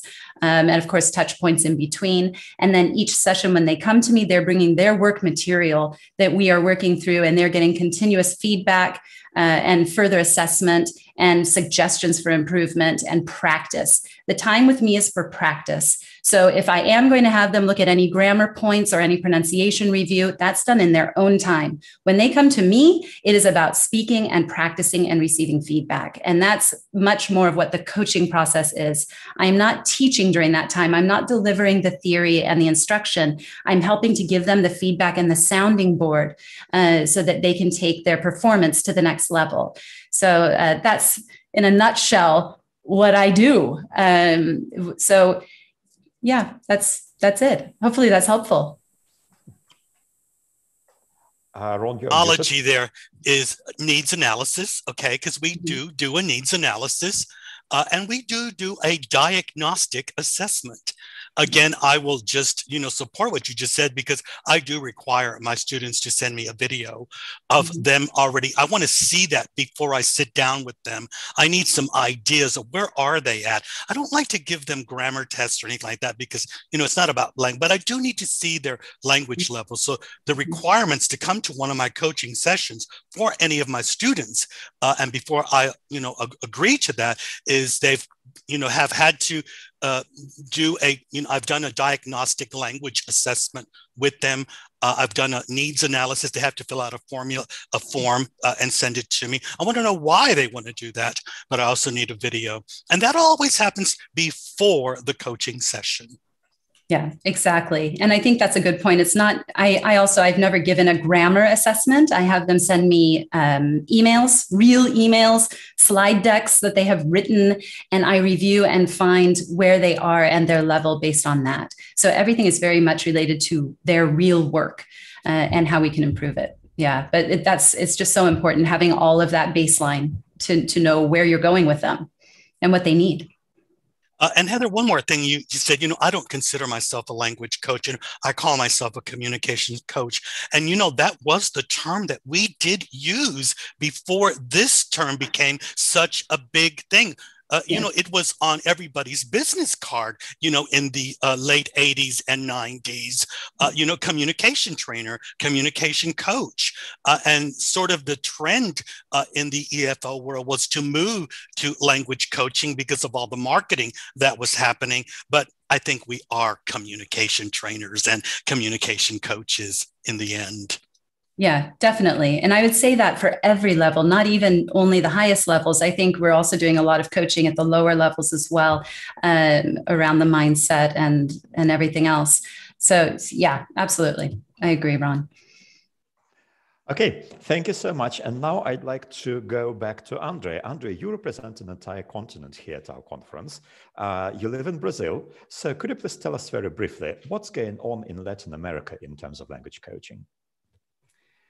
Well, terrible things, Alexei. I must say, I must confess, actually. I mean, there's some good coaches, I know them, but I think people do believe in this idea that they can become an overnight success. And it's so appealing that people are following the wrong people, I'd say. And so you have a lot of people who have invested quite a lot of money into becoming somebody who can deal with marketing, basically.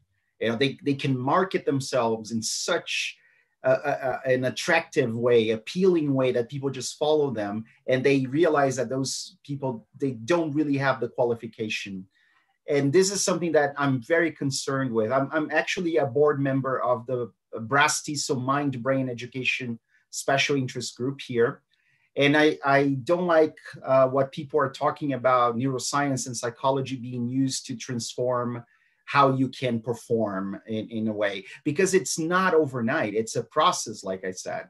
So I'm not so familiar with what's going on in all of Latin America. I've followed a couple of people, but I know that some people, they claim that they can make someone learn English in a couple of weeks or 3 months or 8 months, and this is incredibly popular here. And it's scary, actually, because you have, and those people that have millions of followers on social media, and they have live sessions every Friday, and they attract more and more followers. So the people who are doing, the actual good job, the good work that they have qualified themselves to be able to do that, they don't get as much attention because they don't know how to sell themselves. It's about marketing again.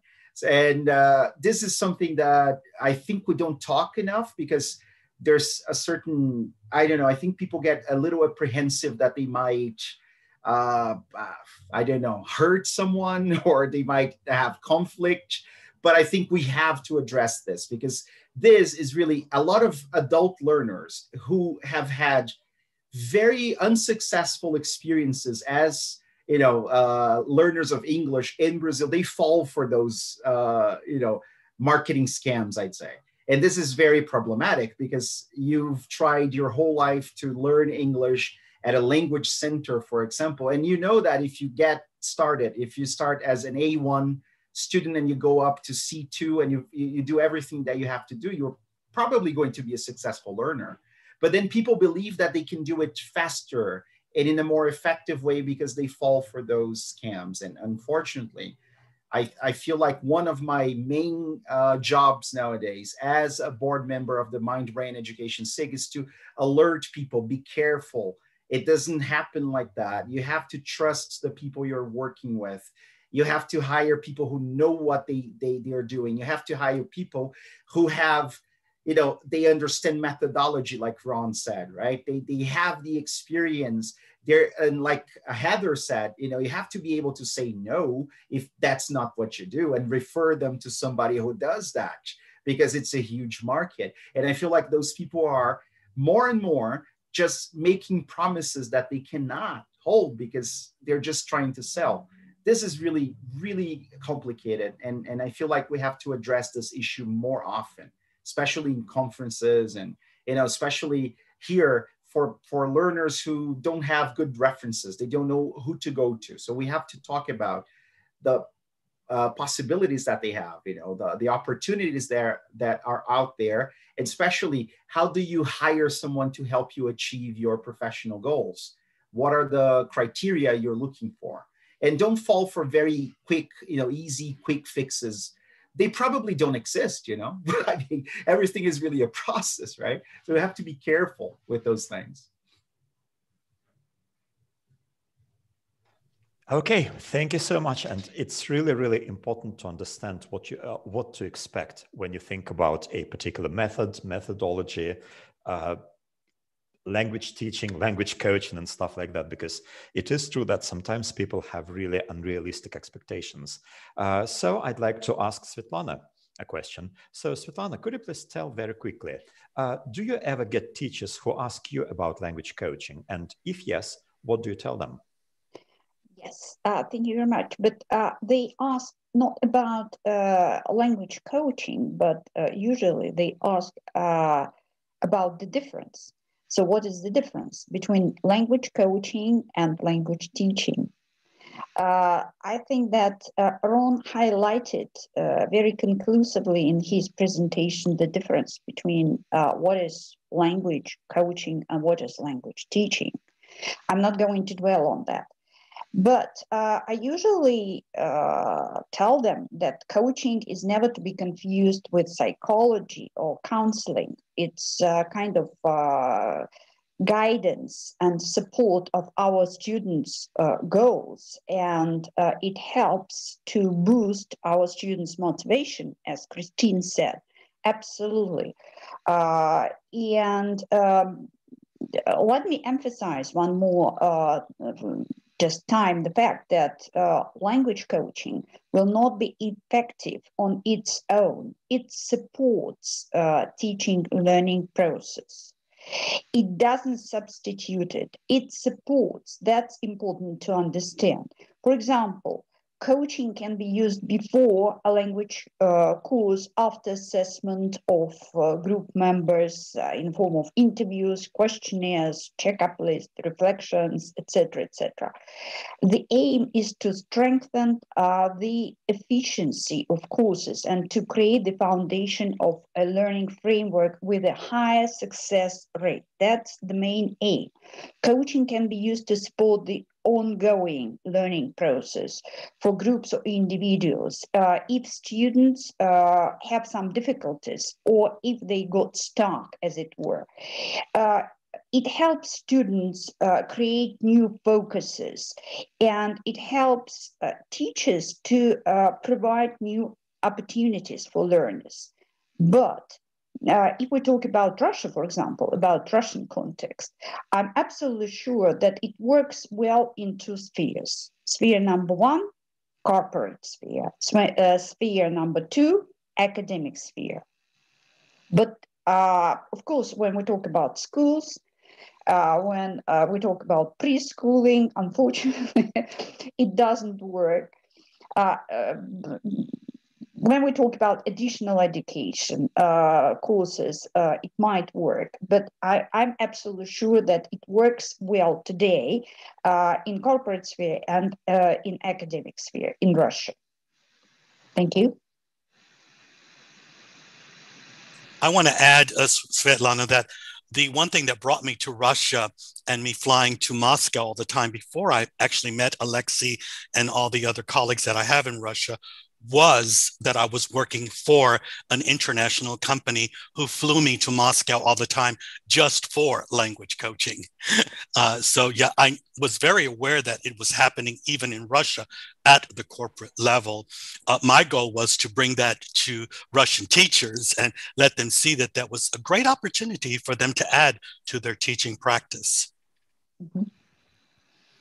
Okay, thank you, Svetlana, and thank you very much, Ron. While we were looking at language coaching from so many different aspects, there was one thing that I thought we really missed. We talked about the role of the coach. We talked about what the coach should be able to do. We talked about the students' or the coach's perceptions of language coaching and stuff like that. But there was one question which kept nagging me all the while, and I'd like to address that question, but I'd like to say that I'm going to step down from my role of the conference moderator for a while, and I'd like to switch to a slightly different role. The thing is that I'd like to speak as a materials developer and a publisher. I work as academic director at SKIAS for universities, and also as the editor-in-chief at Titul Publishers, which is a Russian ALT publishing company. So all the while I was listening to the presentations and to the ideas, I thought that, is there anything that materials developers need to do to make their materials suitable for language coaching? And to put it in more general terms, is there any difference in teaching materials for language coaching and for the teaching as we know it, for the more traditional things? So I'd like to show you a quick presentation. It is really a very short one. And my presentation is about teaching materials.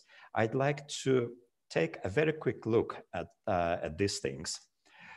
So I looked at the International Language Coaching Association and about what they say about language coaching. And I've tried to put the main points on the slides, on the following slides, while all the while trying to think of how that can influence teaching materials. So here are some of the goals of language coaching as listed by the International Language Coaching Association company. So one of the goals is to let the coachee reach their individual goals. In my view, these things include passing the exams, I mean the goals, when we talk about university students, because very often there is a clear distinction, like, that language coaching is opposed to teaching because teaching is curriculum oriented and language coaching is individual oriented. But I think that when we talk about university students, one of the goals is to pass the exams. So being curriculum oriented is important for them. So learning for university students has to be curriculum oriented. The next goal is to make targeted improvement in highly specific areas. And I think this brings us to a need for extra materials in those specific areas developed based on the students' goals, naturally. The next goal is to ensure learning takes place outside the classroom too. But then again, if you look at it from the point of view of materials, then there is a need for project work and for self-study materials to take the learning outside the classroom, especially if you are not in the target language environment. If you live in a country, like for example, we do in Russia, where we all speak a very, very different language on a daily basis. I mean, different than English. The next point, the next goal is to help the coachee use various learning strategies. But then again, there is a need to explain strategies in the materials. And the final goal is to keep up the coach's motivation. And that means that materials need to help build motivation. Let me show you some examples, because when we talk about theory only, a theory never works unless it is supported by materials. But let us consider whether the materials that already exist are suitable for language coaching purposes as well as for teaching, or whether there is any big difference. I'm going to present a few of the materials that we have at SkyES for Universities, and Kirill, my colleague, at the end will tell you how you can get free access to them if you want to. So SkyES for Universities has core courses for university students. And these courses are specially written courses and textbooks, ranging from general English courses to professional English. You see a number of them on the slide. And these courses are assigned to students according to the curriculum. So the students do not get to choose them. They are assigned according to the curriculum that university teaching is based on. But there is a huge resource bank, and self-study materials. Like, we have vocabulary trainers, grammar trainers, pronunciation trainers, self-study courses, like, for example, courses on how to get internships, courses on some business aspects, courses on how to do presentations, and some of the other aspects that have been mentioned today. And those courses can be chosen by the student, and they can be done as self-study materials. We also have a progress monitoring system, and you can try that out if you want to. And that means that each exercise, each skill, and each course, and each student are monitored, and they can make very well-informed choices because they see how well they're doing, whether they're doing better than they used to, how well they're building up skills. Everything is there for them. Everything is accessible so that they can make their choices and decide, like, for example, they do want to do some extra vocabulary practice or grammar training, but the materials are still there. While providing the choice, there is no big difference in the materials themselves, as I believe. And of course, there are projects and there are self-study courses and there are some learning strategies within those textbooks and courses. And that's something you can take a look at. Like, for example, here are some examples of SkyES materials. I'm not going to go any deeper, but you see that we have interactive exercises for self-study, we have videos, we have trainers and stuff like that. And everything is accessible to you. And I would be really, really, really grateful to all who are listening to us if you use any of those materials. And if you let me know afterwards, I will be happy to share my email address and everything, whether you find them suitable, whether you'd like to keep using those free materials and stuff like that. So how do these materials work on the platform? Because it is also important to understand that. Let me show you a 2-minute video, which is a very, very short one, and then we'll move on to summing up and rounding up the conference. So just a second, I'm going to show it very quickly so that you get a better idea. Just a moment. Welcome to SkyES for Higher Ed. In this video, we'll tell you what SkyES Digital is and for what purposes you can use its services. SkyES Digital is an online platform for teaching English in higher institutions. Wherever you are, everything you need for teaching is already in your computer. Your personal area, list of all groups and students, educational courses for teaching English for different levels and purposes, for internships, job interviews, IT, management, and much more. Library of video resources and interactive tasks. All tasks are done on the platform. All you need is just a laptop, a tablet, or a smartphone with internet connection. The platform checks the work of each student and of a group as a whole. All tasks are checked automatically and you can see results immediately. You can monitor students' progress in your personal area. Points for completed tasks. Mistakes made.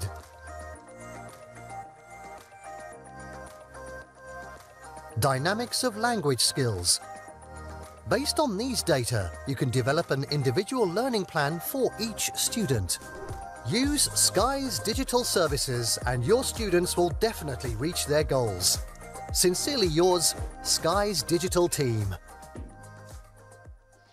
Okay, that was basically all that I wanted to share with you, and I wanted to all of you to really think about whether there is any significant difference in teaching materials for the teaching purposes or for language coaching purposes, because to me it seems that really it is not so much the difference in the purpose, it is not so much the difference in the content and the way the materials are organized, but rather for what purposes we use them.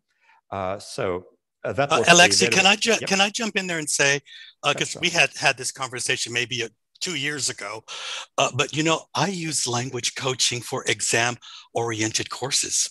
It is one of the most effective ways to really, you know, get people to improve their writing, improve their speaking scores. And I actually did a 5-year study because I was, had a language, testing center on the statistics of the groups that didn't use language coaching to improve their writing and speaking scores and the groups that did. And it was amazing, the difference in the scores. So language coaching can be used for exam-oriented learning as well. And I think that moves us on to Crystal, because Crystal, we forgot to get you to make your last comment there, and we want to make sure you're getting in there. So we're going to start with Crystal, and Crystal, sort of, your last comments there, anything you want to say about today's conference and last words that you want to leave us with? Well, thank you. I like that we unpacked coaching from so many different perspectives. I really like to read the comments of our participants, the questions they had, because it shows the intricacy of what we're working with, right? And I think there's a problem with not knowing exactly what coaching is and what it should be and being able to define it, but it also is an opportunity to make coaching something great. And I just want to acknowledge that the possibilities for the entire world, for all economic backgrounds, not just corporate, to experience coaching of the highest quality and the principles of coaching so everybody can reach their goal. Even people like me, where I failed English in 8th grade and had to repeat my school year, and here I am talking to you in English, it is possible with the right teachers and the right mindset. And from my personal experience, I know that mindset and the mental status are everything. If we as coaches or teachers establish that relationship with the student that they want to learn and think they can learn, then coaching can fertilize that ground and we can achieve that goal. From my own personal experience and as a teacher, I learned that. Thank you. Okay, thank you so much. And basically, we are going to wrap up our conference. There are only a few minutes left. So I'm going to ask each of the speakers in turn the same question. So my question goes to Svetlana. So Svetlana, what is your takeaway from what has been talked about today? And what message would you send teachers about language coaching? Sorry, I disappeared. First of all, thank you for inviting me. It was really very interesting, insightful, and provoking a lot of I would say, thoughts, I think that what I would like to say is that many fundamental approaches today to language teaching are based on the theories and practices with the teacher as the only source of knowledge, a model and provider of just information and feedback, unfortunately. And this doesn't go well with our students. We know about that. Who used to the so-called independent decision-making and control in their own learning. Curricula and syllabus and the so-called cover-to-cover textbook syndrome crippling the process of language learning. That is born from the need to standardize. You know that we all, academic sphere, schools, universities, colleges, in any country in the world, they live and work under the so-called academic standards. And but on the other side, I'm absolutely sure that a professional teacher today should be able to fulfill several roles, be a linguist, be a successful psychologist, a coach, a moderator, and an artist to a certain extent to be successful in his or her professional life. Thank you. Okay, thank you very much. So I'd like to address the same question to Andre. Andre, what is your takeaway from what has been talked about today, and what message would you send teachers about language coaching? I guess I would tell people that if they want to learn English, look for a teacher so that you can learn English. And if you want to perform at, I don't know, maybe a conference at a higher level, then you can get yourself a coach. And this coach will have the tool that you already have in you, English, to help you achieve that goal. And don't buy anything, really. Look at the qualifications of the professional you're hiring. Make sure you choose somebody who's ethical. As Heather has mentioned, I think this is very important because sometimes it's really about selling. It's about a sales pitch, really. And you want somebody who has lots of experience, who has done, the proper qualifications, who has their methodology, who understands how learning takes place, who understands a couple of principles about the brain and the mind. And then, of course, I'm pretty sure you're going to be successful as long as you want to, and you're willing to do the things that are necessary for you to get there. So that's my message. Okay, thank you very much, Andre. So the same question goes to Heather. So Heather, what is your takeaway, and what would you say? What message would you take to teachers about language coaching? Well, I have found this so incredibly interesting and insightful hearing from everyone all over the world tonight. It is tonight for me, maybe this afternoon for many of you, or this morning. But what an amazing time to be in our industry. There is so much change happening there with technology, with globalization, with the way that we look at the language, with advancements and understanding around linguistic bias. There is so much happening in our field right now. And I think the one thing that I know 100% certain is that if you want to be successful and move forward in this field, having coaching skills is going to be a must. You need to know how to niche in our industry. You need to know how to brand yourself. The importance of marketing is, of course, there. Do it ethically.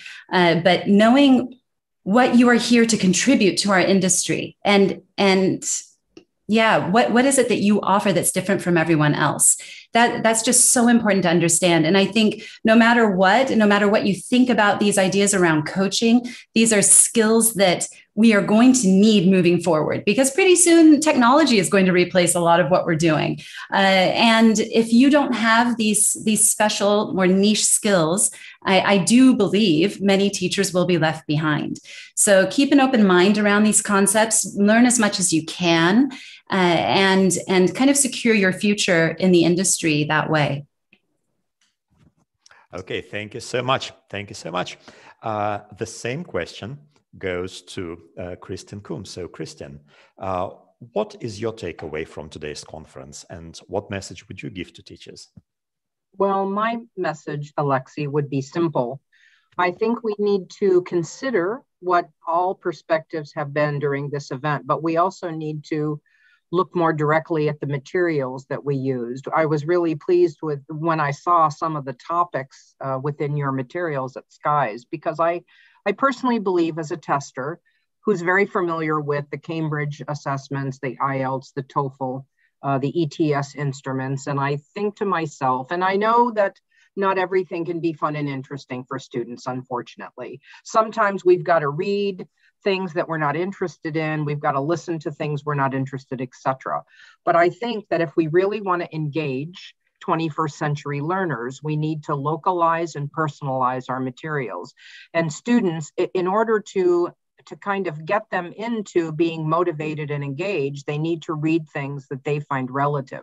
And as Svetlana said, we need to also take advantage of the many digital platforms that students have access to that we didn't have access to when we were language learners. For me, you know, I'm a big TV watcher, a big Netflix watcher, as are all my students. So I think you just have to go with things that students are interested in, and it makes the whole process more fun and more interesting for them. So I would say take advantage of everything we have at our disposal, including digital content. Okay, thank you so much. And I'd like to thank you in particular for mentioning the topics that SKIES University provides, because we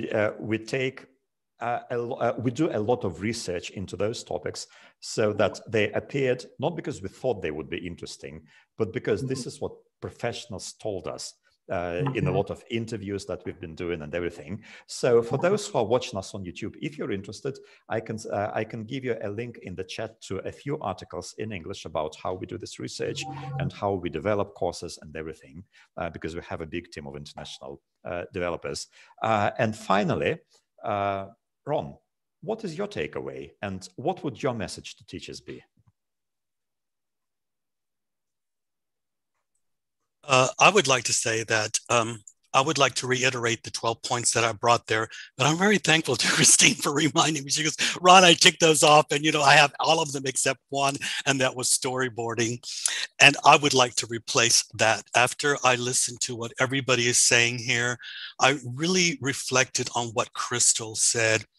And I think I would replace storyboarding with compassion, that we should approach what we do as a teacher with compassion. So I'm going to redo that list and make sure that compassion is there, that we like what we're doing, we know what we're doing, and we do it with compassion. That's one thing I want to say. So look at those 12 points, but I also want to say to teachers, you know, I will reiterate that again. And that is, experience cannot be circumnavigated. We've got to pay our dues. We've got to do that. We've got to go out there and learn and become lifelong learners. Create a CPD little plan for yourself. Go to the internet sites that I have suggested. Go to TESOL. Go to international teachers organizations that are helping you to develop yourself as a teacher, and make sure that there are two things that are on your bucket list. Because if you want to be a successful and effective language coach, assessment and feedback are part of those things that you will need to bring to the table. I want to thank everyone for coming here today. This has just been wonderful. I myself am going back to rethink some of the things, but one thing won't change. Think about the skills that a language coach brings to the table and ask yourself if you have those skills before you sign up for a webinar that's going to promise you those things and give you a certificate that's not worth the paper it's printed on. Thank you very much. Okay, thank you so much, Ron. And I'd like to thank everybody, all the speakers who came at different times of the day. For some of them, it's early morning and people are on holiday, and they still found the time and went through a lot of preparation and technical issues and everything. So I'd like to thank all of you so much. If there are any remarks or comments that you'd like to make, feel free to do so. If not, I see that people are asking questions, and they're asking how they can find you on social media. So most of our panelists are on Facebook. It is easy to find them. Just search for their names. They have a big following and a lot of very interesting things there. So feel free to find them. And now, since we are wrapping up, I'd like to say just a couple of words about our information partners, and then I will give word to my colleague Kirill, who will tell about how to get certificates and how to get free access to all these materials. These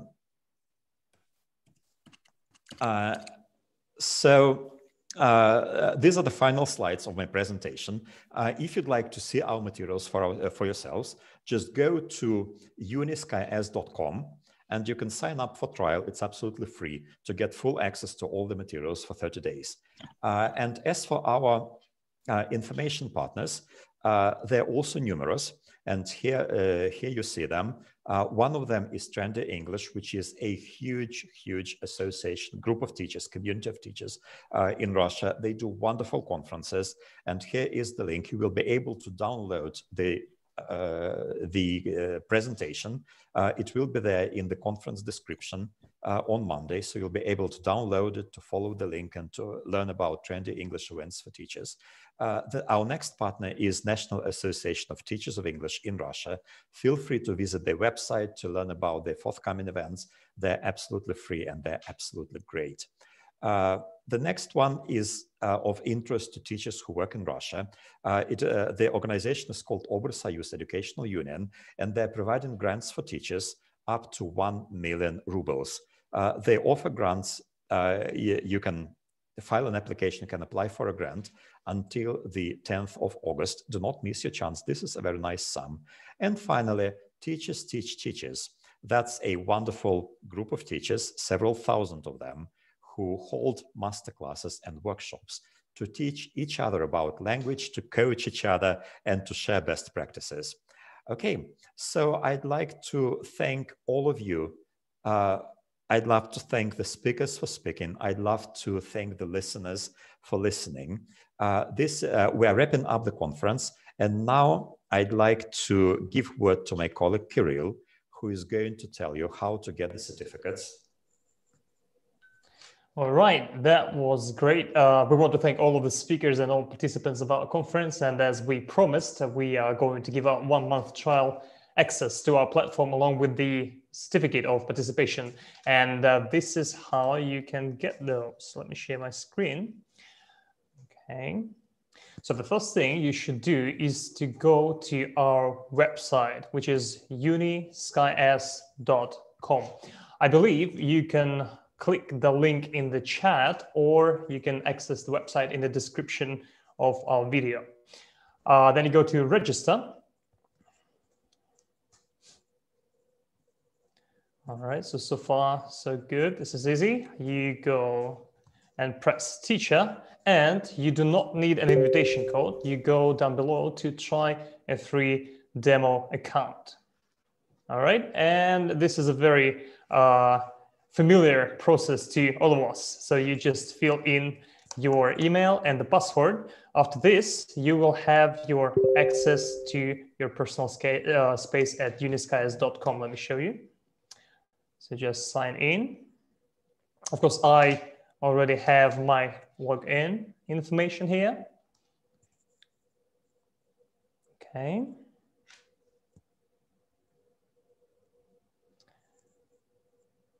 And as simple as that, this is your personal space in our platform UniSkis, and you can use it for free for the whole month with the full access to all the material and courses.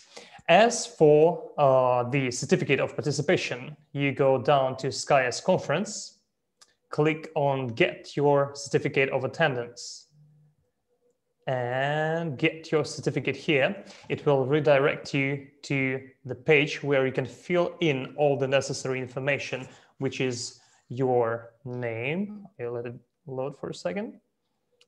Okay, here we go, which is your, first of all, conference title. What is language coaching? Okay. Then your name, which is Kirill. Okay, even my surname. And the last but not the least, your email. After you submit the request, you will receive the information within a week time, I believe, or maybe even less. So this is a very straightforward process and very easy to do. So please go to uniskis.com. And once again, thank you for your time and your questions. We appreciate your curiosity and involvement in discussions. Thanks to all the wonderful speakers and to our host, Alexei. And we're constantly working on bringing you the best of academic world. And stay tuned and see you at the next SkyS conference. Thank you. Okay, thank you so much. And now we're going to take a group photo of all the speakers.